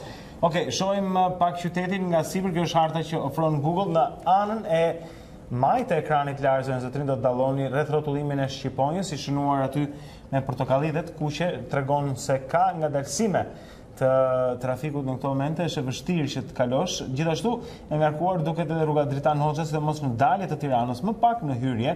Rreth rrotullimi i Zoguzi në portokalli, kjo është shenjë mirë, mund të ishte e kuqe ose vishin që do të shënonin trafik akoma më të ngadalë, por rreth rrotullimi i Zoguzi pra shihet në portokalli këtu, pak e ndikuar është unaza sipër me rruga Asim Vokshi, pra në drejtim të stacionit treni do të shikoni se ka trafik atje në semaforët dhe pritje që krijohet për shkak të tyre. Shikojmë edhe fundin e rrugës barikadave që shënohet me të kuqe, kur pritet me unazën atje, ka vonesa pra edhe në rrugën Ferit Xhaiko lart dhe tek farmacia numër 10 tek tregu industrial. Më e mirë paraqitet rruga e Dibrës në zonën e Medresës poshtë, por fillon dhe vonohet pastaj kur brini tek Selvia e deri tek kryqëzimi me rrugën e barikadave, rruga e Dibrës ofron vonesë në trafik. Mundoni ta shpangni rrugën e Dibrës. Hoxha Tasim sigurisht ka vonesa në të dy krahët, një rrugë ngushtë kjo pra që niset nga rreth rrotullimi tek Pazari i Ri deri lart, është në prerjen e saj me rrugën Bardhyl në unazë, pra ka vështirësi. Gjithashtu me ngadalësime do të shikojmë edhe bulevardin Jeanne d'Arc, zonën e Ministrisë Punëve të Jashtme. Sot në mëngjes shohim se ka një linjë të gjatë makinash, ka dhe punime në rrugë. Atje ka gërmimet asfalt pra në këtë zonë, por nga semafori i rrugës së Elbasanit, kur jeni në unazë, duke zbritur për poshtë, deri tek Ministria e Punëve të Jashtme, pra ka një varg të gjatë makinash.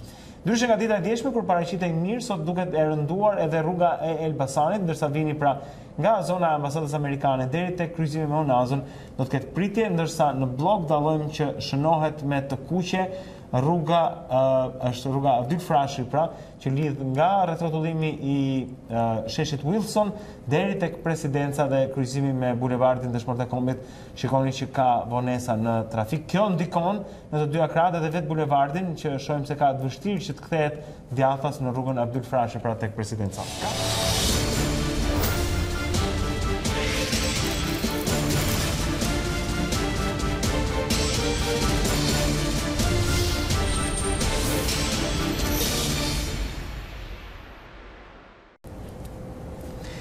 Kthehemi edhe një herë në Dita Jonë, ekranin a 2 CNN, tani për të folur pak pra për sigurinë në plazhe, zonë zotrin, ndërkohë që sezoni më në fund mbas shiut të qershorit ka filluar. Kemi dëgjuar pra, siç po thoshim pak më parë, edhe lajme tragjike të njerëzve që kanë humbur jetën në këto plazhe. Ledion Lako është kreu i Agjencisë Kombëtare të Bregdetit, cilët i kanë marrë një detyrë për të siguruar që këtë vit kemi sa më pak, shpresojmë asnjë humbje jete në Bregdet për shkak të pasigurisë. Pastaj të tjera do t'i shohim, por Ledion, mirëmëngjes, mirë se ke ardhur. Mirë se u gjeta. Le të flasim pak për këtë, çfarë është që ka ndodhur e re, se e keni dëgjuar edhe në lajme, pra që ju po ngrini një task force për këtë. Atëherë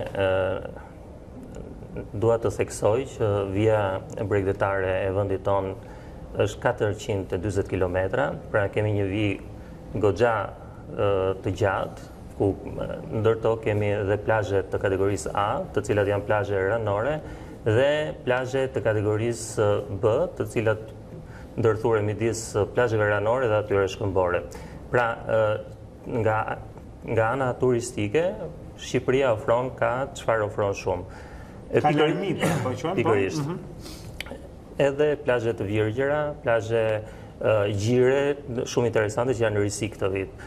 Por ne kemi një vendim të Këshillit Ministrave ku përcakton qartë kriteret se si duhet të operojnë të gjitha subjektet private në vijën bregdetare. Dhe këto kritere janë shumë të qarta dhe kush e ka detyrën për ta menaxhuar. Edhe për këtë arsye kam kryer një sër takimesh me drejtuesit e njësive të qeverisë vendore për të ndarë plazhet 80% për pjesën private dhe 20% për publikun, po përveç asaj për të zbatuar dhe kriteret sipas vendimit të Këshillit Ministrave, në mënyrë që mos të gjendeshin përballë problematikave.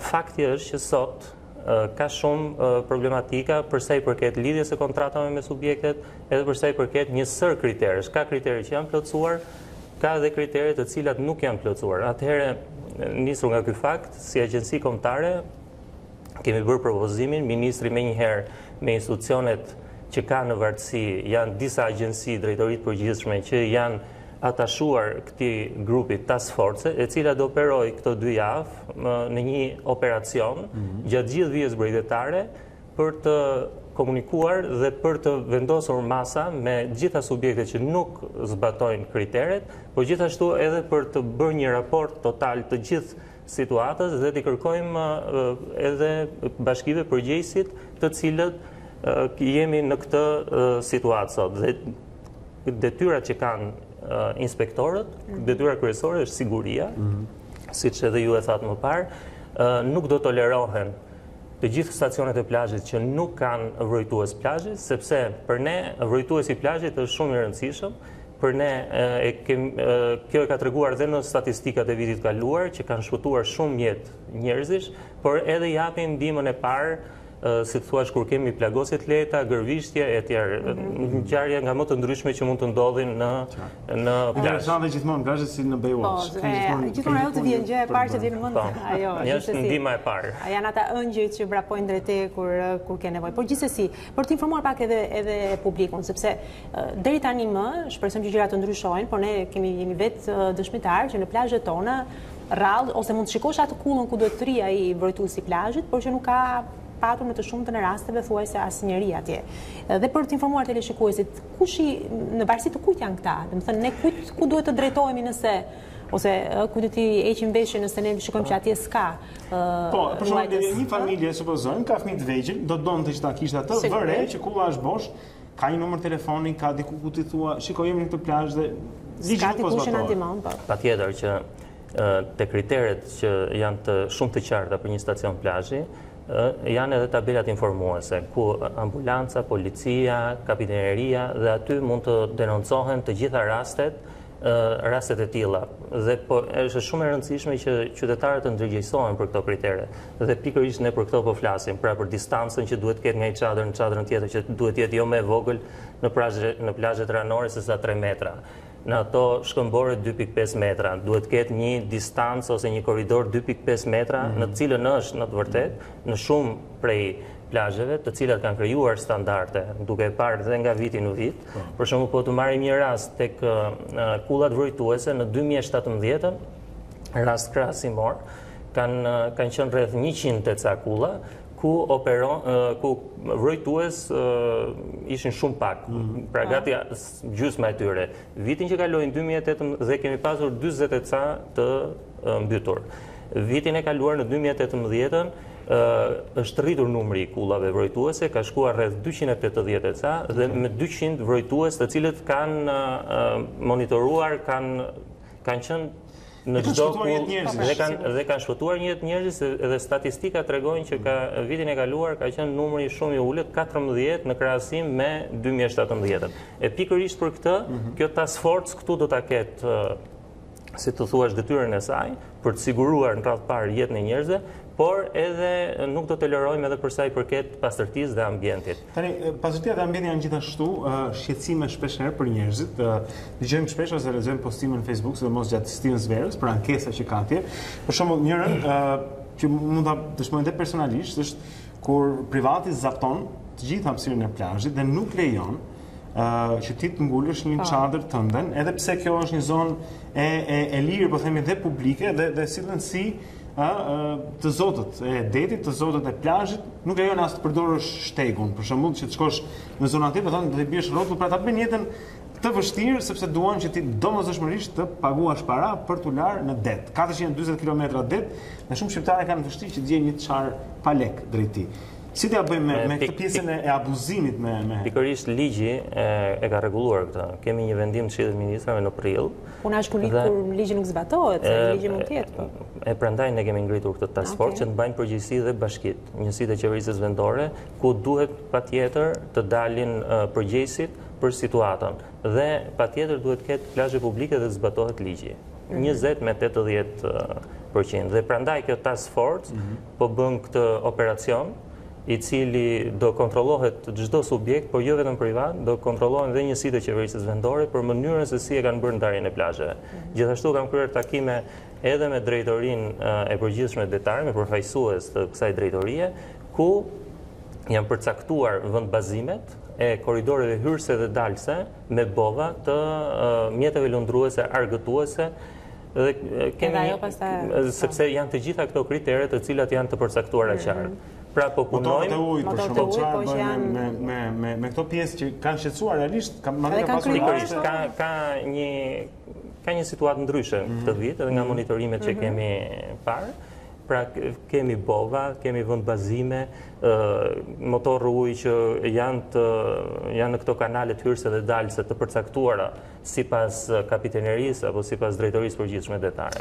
Unë do t'ju sugjeroja, se këto po dalin nga biseda, por përdorimin e teknologjisë, ndoshta përmes një faqe e Facebook-ut, ndoshta përmes një gjëje online, ku të shfrytëzoni dëshirën e njerëzve për të ndihmuar, dëshirën e njerëzve për të pasur hapësira publike në plazhet e munguar, sepse shikoj që ka shumë shqetësim tek publiku lidhur me këto dhe do të ishte një mënyrë e mirë nëse ti mundesh shpejt të njoftosh kur ka shenjat abuzimit apo rrezikut apo mungese. Po pyetja që më bën kurioztar është, ta them se shkon dikush nga task force dhe gjen që në X plazh i cili është mbushur plot me familjar nuk ka rrugë. Çfarë ndodh në atë moment? Pikërisht pra, dhe në këtë moment duhet edhe vetë qytetarët të bëjnë denoncime në këto tabelat informuese, në numrat në të cilën policia, sepse edhe vetë qarqet kanë ngritur task force për këtë punë, vetë prefektët për të arritur, pra për të kapur këto standardet që kërkojmë. Dhe qytetarët, patjetër edhe ne si agjenci kombëtare kemi faqet tona të Facebookut, Instagramit, webit. Në momentin që gjendet që plazhi është plot me njerëz, por pa roje, largohen njerëzit, sillet një roje, si funksionon ajo ditë plazhit? Pikërisht edhe inspektorët, por edhe monitoruesit, specialistët të po vazhdojmë dhe ne këtë po kërkojmë nga subjektet private që të kuptojnë që siguria në plazhe është shumë e rëndësishme dhe patjetër që ajo rrit edhe numrin e pushuesve në atë stacion plazhi ku ofron standard. Dhe këtë e kemi parë në shumë stacione plazhe të cilat ofrojnë standarde të tilla dhe ofrojnë edhe siguri. Kemi rreth 500 vrojtues plazhi të certifikuar, se ti rikthehemi pyetjes. Edhe këta certifikohen nga qendra e formimit profesional, pra marrin një licencë, një certifikim dhe është shumë e rëndësishme sepse kemi të bëjmë me... Çfarë janë të zakonisht, më fal, për kurreshtim, janë sportistë, kanë mbaruar akademinë? Mund të vinë, po, kryesisht vinë nga sportet, nga... Notar të mirë, patjetër. Po, vinë nga një edukim fizik i cili e kanë kryer ndër vite dhe kryejnë këtë kursin profesional ku me të vërtet japin ndihmën e parë dhe është shumë e rëndësishme. 100 vrojtues plazhi ka certifikuar Agjencia Kombëtare e Bregdetit para disa vitesh dhe 400 janë certifikuar këto vite. Por shumë nga këta vrojtues janë sot pa punë dhe është shumë interesante që këtë certifikim që kanë, po e kërkon dhe tregu rajonal. Po shkojnë punësohen në Maltëzi, po shkojnë punësohen sepse njihet kjo certifikat është aq e mirë në kuptimin e formimit profesional. Po pse po ikin këta nga Shqipëria? Nuk ka vende pune këtu. Në varësi se kush janë në varësi të bashkisë. Sepse ne edhe sezonin filloi me vonesë. Dhe bashkitë normalisht do t'i vinin kritere në momentin që ka lidhur kontratën me subjektin, në datën 1 maj subjekti duhet i ketë të gjitha këto kritere që janë përcaktuar në ligj. Dhe duhet deri në datën 31 shtator, pra kemi një punësim të sigurt për këta vrojtues dhe siguri të Ata e lidhin kontratën me bashkinë apo me bashkinë? Pra janë në varësi të bashkisë këta apo subjekti që do t'i punësojë. Ka detyrim të marrë Pra edhe privati në një farë mënyrë duhet Do të jetë një bashkëpunim apo? Privati në momentin që lidh kontratën me njësitë të qeverisë vendore, pra me bashkitë. Në momentin që merr dorëzim plazhin, që ka një ka shumë të qartë që ka disa kritere ku duhet ti respektoj ato. Se unë po kuptoj nga që ti po thuaj që për këta sezoni është bërë i shkurtër, se ai nuk e ka marrë në punë, as në maj, as në qershor, dhe do që ta marrë korrik gusht për 2 muaj, që mund mos i leverdis të djalit, apo se vazhës që shkojnë vetëm 2 muaj, që shkon në punon diku tjetër. Dhe ne këtë duam që ta eliminojmë këtë situatë, dhe po bëjmë përveç kësaj task force, do bëjmë edhe një raport të përgjithshëm, një rikondicion të gjithë situatës, ku të nxjerrim problemet e lehta, problemet ato të cilat janë të zgjidhshme, do bëjmë një konferencë me gjithë aktorët, faktorët, me kryetarët e bashkive për të kuptuar se si do ta përmirësojmë vitin tjetër, po punojmë me një akt nënligjor që të ketë disa filtra të tjerë që në muajin shkurt të vitit tjetër ne ti kemi sistemuar si të thua çdo kriteret, ti kemi të subjektet të cilat janë të licencuar në këtë fushë duhet të marrin përsipër përgjegjësinë dhe në datën 1 maj të gjitha kriteret të jenë të plotësuar. Në rast mos plotësimit të këtyre kritereve, ne përveç se do marrim masa administrative, do kërkojmë nga njësitë e qeverisë vendore që të shkëputet kontrata me këto subjekte. Për arsye sepse këto janë kushte të cilat vjen një kërkesë edhe nga qytetarët, po edhe rritje e standardit. Jetojmë në një rajon ku ka një konkurrencë shumë të madhe për turizmin dhe patjetër që ne duhet të ofrojmë këto standarde në vendin tonë. Lidhim Lako, zotërinë e shkreu e Agjencisë Kombëtare të Bregdetit. Faleminderit shumë për kohën sot në mëngjes. Task Force ka si qëllim pra që të sigurojë që ka roje në çdo Bregdet, të mos ketë njerëz që humbasin jetën në det për shkak se rojet mungojnë. Kjo nuk do të ndodhë. Ne do të themi mbas pak me më shumë këtu në Dita Jonë, tani disa prej imazheve që vijnë nga e gjithë bota.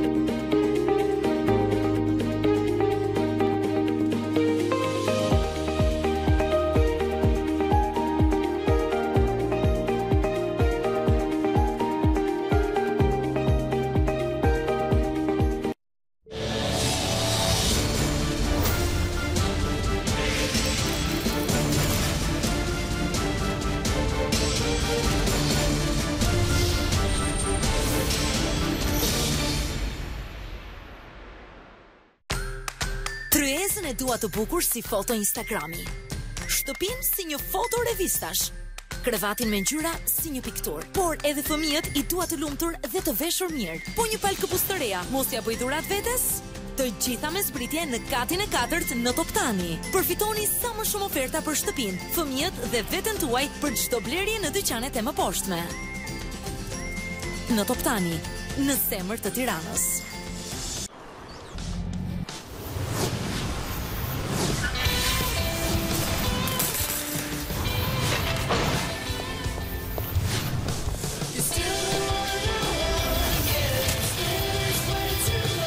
Kjo është fibra optike, teknologjia më e lartë e transmetimit të internetit, me shpejtësi 1 gigabit për sekond dhe pa shkëputje në rrjet. Për herë të parë në Shqipëri, vjen deri në shtëpinë tuaj vetëm nga Digicom. Digicom, roke fibrën.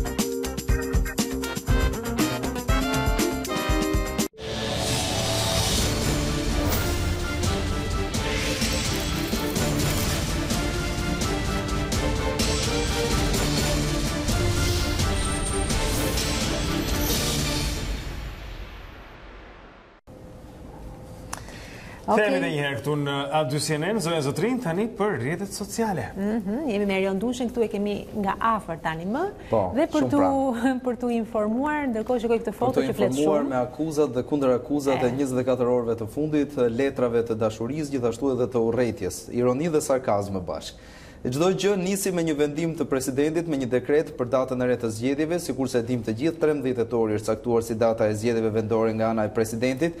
Nëpërmjet një postimi në rrjetin social Facebook, ai ndër të tjera shkruan se gjatë takimit me Shpëtimit Drizin është vendosur gjithashtu edhe data pasi ishte takimi i fundit ndër partitë opozitare në Shqipëri, ndër të tjera presidenti shkruan se Kushtetuta e Republikës së Shqipërisë i jep ekskluzivisht të drejtën për caktuar datën e zgjedhjeve vetëm presidentit të Republikës. Ndaj, thot ai, e ftoi opozitën të jetë më e qetë, mos provokohet nga askush që kërkon trazira në Shqipëri dhe në Ballkan. Si student të dhjetorit 90 së bashku me zotin Idrizi, shprehen besimin se kryeministri Rama do të reflektojë deri të shtunën.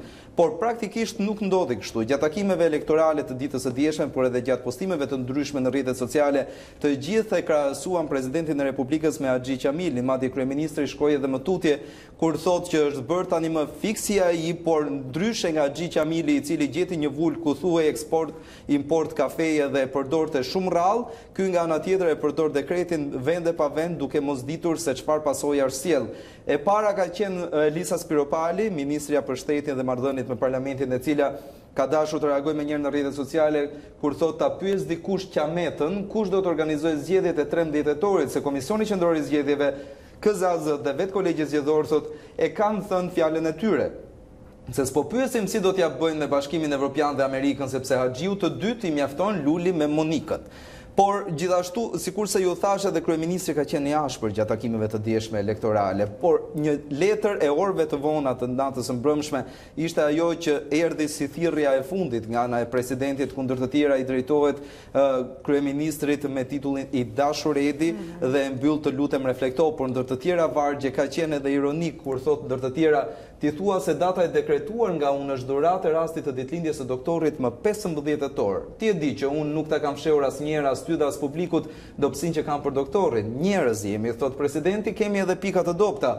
Por edhe ti nuk është se e urren aq shumë sa aktron para kamerave dhe militantëve të tu. Ndër të tjera, thot ai, marrëveshjet më të mëdha në këtë vend i keni bërë ti dhe doktori, siç ishte dhe ajo brenda natës që ndryshoi themelet e Kushtetutës. Natyrisht që nuk ka lidhje as me 18 tetorin, gjithashtu ditën e lindjes së udhëheqësit të fundit komunist Ramiz Alia, i cili pavarësisht formimit të tij komunist nuk besoi se ke harruar, tregoi përgjegjshmëri të lartë me shtyrjen e zgjedhjeve të vitit 91. Letra publike e presidentit të Republikës mbyllet me fjalin të lutem Edi, trego vizionar, reflekto dhe mos na zhgënje. Por ka shkuar më tej kryeministri ka pasur një reagim në rrjetin social Twitter në lidhje me letrën e presidentit, ku shkruan se as kjo shfaqje turpi dhe as një shfaqje tjetër e këtij lloji nuk e ndal dot më gremisin e të 4 aventurierëve në gropën që hapën për këtë popull e për këtë vend. Kush prek zgjedhjet për llogaritë të tyre do përballet me gjithë forcën e ligjit dhe pasojat e paralajmëruara. Ky vjen një reagim me njëherë dhe pas një ngjarje që ndodhi mbrëm në Bushat, ku u dojt një KZAZ me materiale zgjedhore dhe ndër të tjera shkruan kryeministri se sulmi mbi KZAZ-n e Vautëdejës është faqja egër e dëshpërimit të Bashës, Monika Kryemadit, Ilir Metët dhe Sali Berishës nga fundi i sigurt me turp ditën e dieli aventurës së tyre antikombëtare për të marrë peng zgjedhjet që të marrin peng Shqipërinë. Dëshkimi do të jetë shembullore, mbyll postimin e tij në Twitter kryeministri. Por pati reagime nga Partia Demokratike për sa i takon këtij akti, ku nëpërmjet një letre postuar po në rrjetet sociale thuhet gjithashtu se Partia Demokratike dënon skenarin kriminal të Edi Ramës për inkriminimin e opozitës dhe identifikimin e saj me dhunën që ka planifikuar vetë, pasi ndër të tjera thot Partia Demokratike shpreh keqardhjen për policët e dëmtuar sonte, si dhe inkurajon ata të bëjnë publik çdo informacion që zbulon planin kriminal të Edi Ramës. Ndër të tjera, Partia Demokratike akuzon emërimin e Tom Doshit si shefi i shtabit politik për Shkodrën nga Edi Rama, që është emblema e qeverisë për 30 qershorin, sikurse thon ata. Pati reagime gjithashtu edhe nga Lëvizja Socialiste për Integrim, e cila e dënoi aktin, duke thënë gjithashtu që të gjithë militantët e këtyre forcave politike të qëndrojnë jashtë akteve të tilla. Ju lutem kaloni tek postimi i radhës. Monika Kryemadhi ka dashur të ndalet gjatë mbi atë që ndodhi mbrëmjen e dieshme dhe thot, u bëjmë thirrje mbështetësve tanë, qindra mijë qytetarëve të tjerë të qëndrojnë larg këtyre provokimeve të fëlliqura dhe të mos bien prej këtij skenari dhune të inskenuar nga Edi Rama dhe Sander Leshaj. Ky plan është totalisht i dështuar pavarësisht propagandës konfliktuale, përhapjes së panikut tek qytetarët dhe bizneset private. Të gjithë tashmë e njohim këtë plan kriminal dhe kush mbyll syt para tij është bashkëfajtor me të. Këto ngjarje nuk është se ndale me kaq. Argimet kanë qenë të shumta në rrjetet sociale. Unë s'kam dashur që të sjell zëra të shumta, por kam dashur të sjell vetëm disa prej palëve, të cilat të mençurit shpresoj. Le të themi ata që përfaqësojnë edhe palën tjetër. Ata që kemi, ata që na vjen. Një ngjarje tjetër ka ndodhur gjatë ditës së dieshme në bashkinë e Shkodrës, pasi kryetaria e kësaj bashkimi Eveltana Ademi ka hedhur në gjyq dhe ka paditur policinë e Shkodrës për mos marrjen pjesë, por gjithashtu edhe mos dakordsinë me autoritetin vendor për sa i takon materialeve zgjedhore, por edhe të tjerëve. Bashkia Shkodër, përfaqësuar nga kryetaria Ademi, ka kallëzuar penalisht ministrin e Brendshëm Sander Leshaj dhe punonjës të policisë së shtetit për shpërdorim detyre. Ndër të tjerët thotaj, punonjësit e policisë së shtetit dhe punonjës të drejtorisë së policisë vendore Shkodër është hedhur masivisht gaz me lëndë helmuese mbi qytetarët, të cilët po manifestonin paqësisht në qytetin e tyre, situatë e cila është pasqyruar direkt live në mediat lokale dhe kombëtare. Në vazhdim të kallëzimit penal, nënvizohet përdorimi i armëve për përhapjen e gazrave irrituese, helmuese, është kryer dhe cënuar në eni 47 e të tjera argumente që mbyllin këtë çështje. Fatikisht ky ishte edhe postimi i fundit që kam dashur të sjell nga rubrika e rrjeteve sociale për të mbyllur me një ngjarje që ndoshta është krye qytetit dhe vëmendjes kryesore të mediave. Pra, ishte gjithçka për këtë hapësirë. Mirë, faleminderit Erion. Faleminderit juve. Faleminderit. Okej, dakord, mirë, tani është momenti për t'u lidhur edhe për të marrë blokun e dytë, të tretë në fakt. Të tretë të sportit, po. 3 gola sot nga Kris Martiro zotrin këtu. Po, ndërkohë që ne, si shikoni dhe në tavolinë, kemi mjaft libra sepse duam t'ju servirim disa prej titujve më interesantë që mund të shfletoni gjatë kësaj vere. Jemi bashkë me Agim Baçi si çdo të premte. Kështu që shpresoj që do të jetë një bisedë interesante. Sepse është lista e leximeve verore, janë sugjerimet e Agimit për çfarë duhet marrim me vete në pushimet, një kohë kur kemi më shumë kohë, kjo e pushimeve pra edhe për të lexuar, ndaj edhe kemi një listë sot, jo thjesht një libër për. Vërtet. Ne ju japim një informacion shpresojmë të vlefshëm, sepse jemi në prag tani më të sezonit veror dhe shumë nga ne zgjedhin që poshtë çadrës të lexojnë, të shfletojnë një libër sepse mbase janë më të ngjeshëm e kanë kohën më tepër në dispozicion dhe bashkë me Agim Baçi menduam t'ju servirim, që shikoni në tavolinë kemi titull librash dhe do t'ju japim arsyet pse janë këto libra mbi tavolinë dhe pse Agim Baçi na i sugjeron gjatë kësaj vere. Kemi mirëmëngjes. Mirëmëngjes. Çfarë do thonë ti fillimisht për leximet verore? Ka një përkufizim për to? Jemi munduar të bëjmë leximin verore dhe dimërore me idenë për gjetur arsye për lexim, po në fakt as nuk ka vetëm një arsye që duhet lexuar dhe as nuk ka vetëm një mënyrë leximi. Gjithkush ka atë modelin e vet dhe mënyrën e vet të shkruarit të librat. Rëndësika që libri ta bëjë që të ndjejë atë zërin e brendshëm dhe të reflektojë për gjërat, sepse sistemi që letësia na ndez ato drita brenda nesh dhe na bën që të shikojmë ca gjëra që s'kemi mundur të shikojmë më parë. Po të flisje personalisht, për shembull, se kam marrë Don Kishotin, megjithëse do ja sugjeroja të gjithë që Don Kishoti do të ishte nga ato librat që në një mënyrë tjetër, në një moshë tjetër ta lexosh. Sepse ka një lloj menduari që thotë që leximet verore duhet të jenë të lehta, po themi gjëra pra po i konsiderojnë limonadë në një mënyrë, por nga ana tjetër ka nga ata që thonë përkundrazi thonë, vera është koha kur ti mund të thellosh, se nuk ke gjithë impenjimet e punët e përditshme dhe është një kohë shumë mirë për të lexuar klasikët. Ato të cilët nuk kanë lexuar libra mund ta nisin me këto të lehtat në verë, domethënë meqense marrin pushime dhe libra të cilët kanë bën me modelet e sotme të komunikimit që janë goxha libra të botuara, domethënë se si ti marrin dijet ose të jemi të suksesshëm ose nuk kanë nga këto librat edhe trillime pra po e kuptoj. Po, për shembull, po do të thoja që tani është ribotuar me fjalë një libër që sidomos ne shqiptarët kemi të rëndësishme ta lexojmë. Le të marrim me radhë, le të fillojmë me këtë. Po, e fillojmë me këtë. Czeslaw Milosz është ribotuar me sa di nga pika pas sipërfaqe këto ditë. Ky është unë kam të hershëm të Czeslaw Milosz, Mendja e robëruar. Pse ky libër? Czeslaw Milosz është nobelist polak, ka qenë ambasador i Polonisë në Paris dhe shpjegon aty se si elita asaj kohe u bë bashkëpunëtore me diktaturën, me sistemin e kohës. Pse elita u bë? Pse e mbështeti? Se elita bashkëpunoi me diktaturën. Edhe në fakt vetëm titulli Mendja e robëruar. Elita polake kuptosh po, elita polake që u bën në atë kohë, domethënë dhe pse e mbështeti. Dhe jep shumë arsye se si spari, domethënë janë njerëz që e kanë vështirë të mendojnë më të keqen që në fillim dhe në bashkëpunimin e tyre nuk e besojnë që diçka mund shkoj drejt fundit dhe tjetë e tillë siç vjet në diktaturë. Pastaj është ajo ideja që ndihen edhe të respektuar, të ledatuar, domethënë sistemi zakonisht jo është raport në elitës që ju jeni të rëndësishëm dhe ato e fut në një qërsokak të madh, domethënë të pamundësisë për të thënë shumë vërteta ose për të qenë ato para roja e kundërshtisë. Dhe unë mendoj që shoqëria shqiptare ka nevojë ta lexojë këtë. Pra ka një lloj filli që lidh me aktualitetin shqiptar. Jo vetëm me aktualitetin, e ka të bëjë edhe me të kuptuarit të asaj elite që për shumë gjëra nuk e kemi kuptuar mirë, domethënë deri në 90-ën, pse përfundoi ashtu në këmbët e diktaturës dhe çfarë ka bërë më vonë? A e ka vazhduar të njëjtën kulturë apo ka një rrugë për të shpëtuar nga kjo? Dhe unë Çeslav Miloshin e sugjeroj vërtet për shumë kënd që është i përkthyer nga Bashkimi Shehu të paktën në këtë edhe në ribotim, jo, edhe në ribotim nga Bashkimi Shehu është që nga redaktuar dhe nga Edmond Tupja, paktën ky botimi i këtij viti, pra është ai më vonë 98-s, po. Këtë e ka shkruar sepse ai shkoi më vonë në Amerikë, atje u bë profesor si një detyrim, por ka personazh vetveten një, nuk ka shoqëri, ka vetveten dhe miqtë e tij që e tregon dhe ai vetë që pse unë kur isha në Paris dhe nuk mund të kisha ndenjur këtu dhe pse u ktheva prapë. Shumë mirë, pra Çeslav Milosh me mendja e robëruar. Para se të kalojmë te romane, do të thotë edhe gjë tjetër. Për ato të lexuesit për ta mbajtur në të njëjtën linjë. E vëmendshëm që kanë dëshirë të njohin personazhe. Paul Johnson me librin e vet Intelektualet. Çfarë do të na thuash për këtë libër? Është një mendje brillante, domethënë është një mendje brillante që merr që nga Marksi dhe i pari madje është Rousseau, merret me Tolstoin, merret me ke aty personazhe të rëndësishme. Bertolt Brecht, Wilson.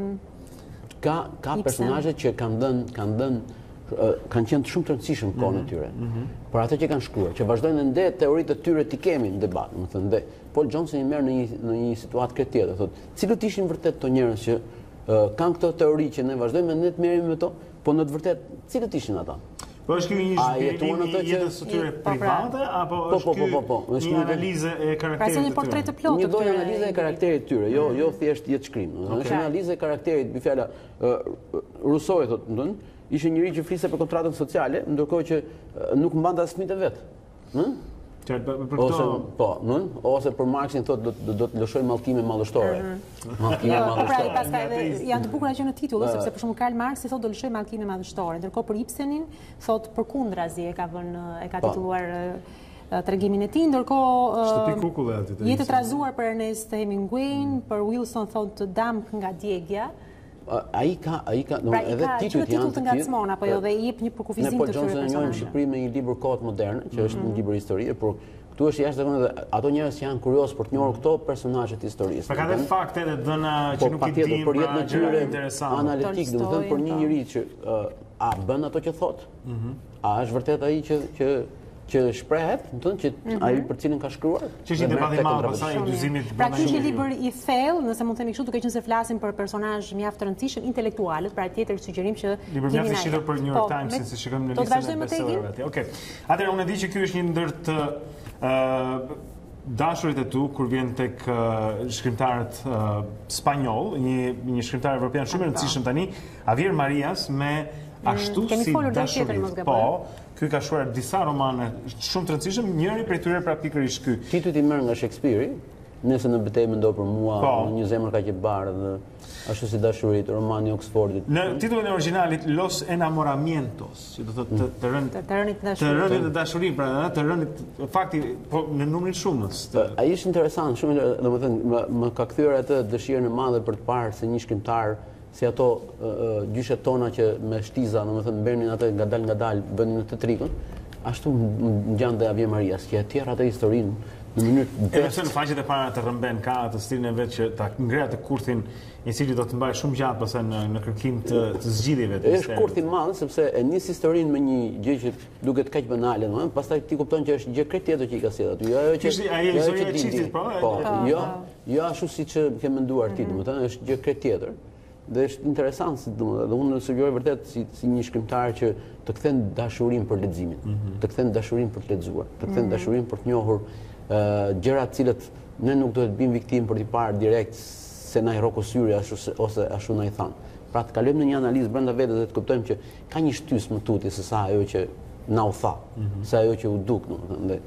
Normalisht ne e dim që në një farë mënyrë lidhet me librin e Paul Johnsonit, sepse edhe ky në subjektin e këtij libri, pra kemi të bëjmë me se si duket një çift nëse ti e shikon duke pirë kafe çdo mëngjes dhe krijon një ide se kush ai çift është. Njëkohësisht edhe Paul Johnson po flet se si mund të duket Marxi apo Ibseni nga larg, nga të lexuarit dhe kush kanë qenë vajza që i shifte nga dritare që i shërben, ai kishte idhull, më thon ajo i shifte kështu duke pirë kafe, çifti tjetër që ka kaluar jetën bashkë, ka krijuar një histori në kokë se kush mund të jetë. Njëtë kupton që kishte histori krejt tjetër, domethënë dhe gjëra sa Hernando. Po edhe ato kishin një emërtim për këtë dhe prapë ata kishin mbërritur, po. Një libër që ma gjeps dhe hipnotizon lexuesin, kështu është për kufizuar, ja vlen pra ky libër të lexohet gjatë Ne tham gjatë ai e përmblodhi me një fjalim, fakt ka qenë hipnozë.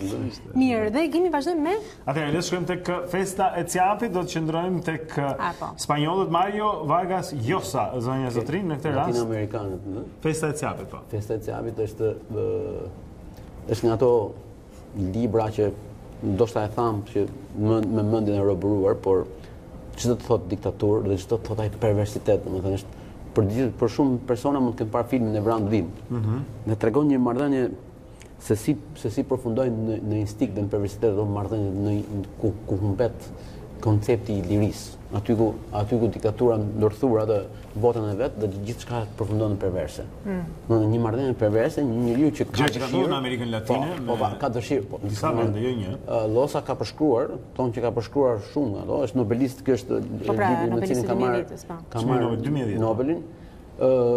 Shkrimtar shumë troditës, shkrimtar që e solla prapë se për lexuesin shqiptar duket sikur arrin të kthehet të kuptojë diçka nga diktatura që kanë kaluar 50 vjet dhe në çmërr moral janë vënë njerëzit në atë kohë. Moralisht, se ajo të bjerë moralisht, një diktaturë tenton ta poshtrojë dhe ky është një art ku Llosa ka dhënë se si diktatori në qenien e vet, në thelbin e vet, në gjithë angazhimin e vet, ka poshtrimin e gjithë që kanë rreth rrodhë.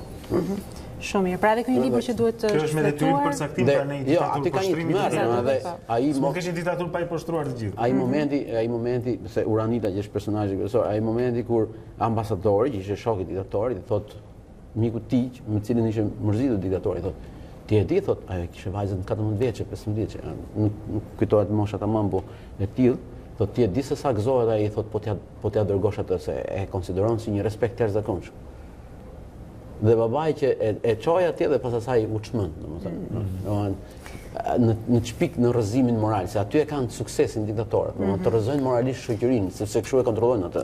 Dhe Llosa ka mundur me një libër brillant. Po, jo më kot Wall Street pra Bayram Karabolli na e ka sjellë, domethënë, siç i them unë që bashkë me të birin ka jetuar në Argjentinë që të na sjellë shumë letësi latinoamerikane dhe. Nëse vërtet. E nëse nuk jeni tek latinoamerikanët, le t'ju jap një sugjerim tjetër. Unë e kam lexuar në një plazh dhe ende e kujtoj, është një libër jashtëzakonshëm. Milan Kundera dhe Pavdeksia. Tani këta janë ato libra që s'mund t'i shkruajnë të gjithë njerëzit. Edhe ky është një prej tyre. Milan Kundera sa që unë mbyll një libër nga Milan Kundera, thënë një libër që unë s'mund ta shkruaj kurrë. Zdia Këtimerja. Tani është ribotuar dhe Lehtësia pa përballueshme e qenies. Po ky është fenomenal gjithashtu. Ka identitetin, ka shakan. Por pse mora Pavdeksia? Pavdeksia është një libër që i përfshin pothuajse të gjitha këto, por ka një gjë madhështore, për shembull. Është nga ato librat që kur jep Goethe këtë burr të jashtëzakonshëm që hutohet pas Betinës, një vajzë, që ka edhe koncepti vetë Milan Kundera e ka futur letësinë te Pavdeksia, autorsinë e tij te Pavdeksia. Dhe është marrë me autorë, me personazhe për të thënë gjithkujt që ky njeriu madh është po kaq njerëzor sa ty, ka të njëjtat hutime si ty, ka të njëjtat emocione si ty. Shikote vetë ajo se ke gjëra të mrekullueshme. Ai përshkruan në një botë pra ku njerëzit e ndhenjë flasin me njëri tjetrin të takohen. Natyre kanë atë gjë normale, kanë atë do të japi toksore domethënë. Pra, mos i kemi idhuj në kuptimin negativ, po të kuptojmë që ky njeriu është i zakonshëm dhe ka mundur ta japte. Dhe ti që je lexues je shumë i rëndësishëm për të. Mund të themi për këtë libër që ka koncepte jashtëzakonisht të thella, por i shkruar në mënyrë që edhe gjithkush mund ta kuptoj. Nuk është një libër as pak i vështirë, as pak i lodhshëm, libër që kuptohet lehtë, por që thelbi që t'jep është me vërtet i thellë, ëh, të vëmë me atë grushin në stomak. Për mua personalisht Kundera sot është shkrimtari më i madh sot për sot në të gjallët, domethënë. Është nga ato shkrimtarë që i përbotshëm, i përkthyer, i vështirë për të marrë drejtën e votimit se ja ka lënë shoqes që nuk i lënë as kujt. Po, dhe vetë që ndërhyjnë në përkthimet për t'i parë dhe për t'i aprovuar vetë Kundera. Janë në këtë konceptin që ne kemi thënë, e ka ngrit pjedestal Claudio Magris, që i thot përkthysit që si të duk libri ynë. Po. Edhe e konsideron në fakt edhe në Shqipëri nuk është si koncept, po në botë përkthysi shënohet si bashkautor, gati sepse kanë shpesh edhe se mos po qytet nda bashkëpunime me autorin vet, edhe përkthyesin kryesor, patjetër sepse nga një gjuhë në gjuhë tjetër ti duhet të kuptosh për shembull idiomat patjetër. Dhe si ti jep librin thotë merren përkthejë, po. Kalojmë tek një tjetër libër, Kështjella Franz Kafka, shikoj me përkthimin e Amika Sarugos, që është një tjetër garanci pastaj për një libër të mirë. Pse ky libër? Ky libër është për t'i kujtuar lexuesit. E para një Kafka mund ta lexoj kush do, domethënë se është vështirësuar shumë, thon Kafka, po. Ky është një libër që e fut njeriu në një nevojë për të kuptuar, është brenda një kështjelle dhe se ka në dorë më të kuptoj se kush e drejton. Se mund të përfundosh i tillë që të duket krejt normale, por në fakt je brenda një kuadrati ku të kanë vendosur tjerët dhe brenda kësaj kutie ti s'kupton më asgjë. Je brenda kështjellës. Nuk shef më asgjë, nuk shef për jashtë, nuk ke derë. Ti do të lëvizësh kjo kështjellë, dhe që zakonisht është kështjella që ndërton pushteti. Dhe njeriu bie pre e kurtheve të burokracisë. Kështu që unë mendoj që Kafkën, ato që e kanë dëgjuar, ato që kanë këshëri ta ndjekin, unë ja sugjeroj kështjellën si një libër që do t'i bëjë të ndjen dhe të kuptojnë disa gjëra, të ngrihen ca pikpyetje, domethënë. Se këto bisedojnë vetë në tyre, ku janë? Gjithçka po shkonte mirë derisa në semafor dikujt i ikin syt. Dhe nuk është verbëri siç e imagjinojmë me zezë, por është një verbëri e bardhë. Një tjetër fitues i Nobelit. Jose Saramago me kryeveprën e tij verbëri. Po kush do ndëshkohet? Do shkohet vetëm njeriu që shef. Vetëm një mjek që shpëton. Ajo do jetë pastaj viktima. Njeriu që shef rrezikon shumë. Njeriu që thot gjërat e vërteta do të rrezikon shumë. Është një shkrimtar i metaforës. Në fakt mund të kishim marrë letë ulirim, meqense bëhet fjalë për po mendoj këtu ai ka goditje më të bukur. Verbëria është fillimi, sepse e rrësoj gjërat. Kaloj në rrësim. Domethënë se verbëria çfarë është? Ti nuk shef më. Shef vetëm edhe që t'jap punë, pra. Edhe loja me bardhësim si formë verbërie, kur ti se mendojnë që je verbër, po që edhe ajo është sepse njerëzit nuk e besojnë që nuk shikojnë. Njerëzit nuk e besojnë që janë ai që është i manipuluar, kur nuk e pranon që është i manipuluar. Duhet dikush tjetër ta shkund, Kështu, kjo verbëria, ajo bardhësia, është që ti nuk e dallon dot, Ti mendon se ke drejtën me shkruar, po në fakt nuk është kështu. Mirë, dhe i fundit gimi, sepse jemi në minutat e fundit, e kemi folur dhe për këtë në fakt në emision, i Pangjyri, Sukuru, Tazaki. Një himn për miqësi. Shumë i bukur. Një himn për miqësi. Një himn njerëzzakonisht që çdo të thotë dhe sot, sidomos sot, njerëzit kanë nevojë të kuptojnë ç'është një mik. Në këtë lloj bote të furishme ku gjërat shkojnë shpejt, dhe nuk kanë nevojë të shkojnë të paguajnë pasaj për një psikolog. Do të mjafton një mik, 2, 3. Sa herë kemi bërë psikologu në njëri tjetrin? Nuk kemi pse ta zëvendësojmë me psikologun. S'ka si miqësia, domethënë, dhe ky është një himn për miqësinë dhe tronditjen e madhe të një njeriu që humbet 4 miq të vet dhe gjithë ja kushton, pothuajse sepse asgjë nuk mund të ecë pa kuptuar pse miqtë braktisën brenda një natë. Pengu i jetës tij pra është braktisja nga 4 shokët e shkollës. Dhe shoqja vet kur para se të martohej me të, para se ti kërkonte të martoheshin bashkë. I tha që zgjidh të shkuarën tënde, sepse pas zgjidhur këtë enigmë, ti nuk do të duash kur asgjë, sepse të jesh peng i dyshimit. Jo, ti do të dyshosh çdo gjë. Pa kuptuar një lloj të vërtetë, ti je dyshim, dhe dyshimi nuk pjell asgjë pozitive. Në fakt e vërteta e çliron atë, sepse ai s'kishte asnjë faj. Dyshimi është vetëm largësi dhe largësi pa kuptim. Dhe jo nga do kushdo, po nga Haruki Murakami, që është një nobelist dhe ndoshta shkrimtari më i madh i gjallë japonez. Ne kishim marrë 3 shkrimtarë të jashtëzakonshëm, siç është Kundera, siç është Murakami dhe Javier Maria, siç sot janë. E myt, thonë ta të rinjt me pushkët e mëdhaja të letërsisë botërore. Në rregull, mirë. Çanta ime ka mbande sot të do të qenë. Kjo zotrinj është lista e sugjerimeve për lexime gjatë kësaj stine pushimesh nga kritiku letrar Agim Baçi, që e kemi pasur në studio gjithë premte për na sugjeruar libra pra këto të verës. Mirë, ne do të ndajemi këtu së bashku, është ditë e premte, është data 28, jeni përballë 30 qershorit të diskutueshëm natyrisht. Shpresojmë që gjithçka të shkojë shumë mirë, por kujtojmë që ne do të jemi gjithmonë në transmetim, madje CNN, skuadra e madhe e televizionit tonë do të jetë në dispozicionin tuaj ditën e diel, një transmetim maraton dhe ditën e hënë gjithashtu. Do të jemi të tërë në dispozicionin tuaj pra për të informuar gjatë gjithë kohës dhe shpresojmë të na ndiqni dhe si për herë do të punojmë fort që mos është gënjem. Bashkë do të shihemi të dielën, të hënën e në vazhdim pra gjithë ditë ka pak ndryshim të programit, por për shkak të zgjedhjeve, por do të jemi sërish këtu në Dita Jonë edhe javës që vjen. Ju përshëndesim. Ndjaftë mbar.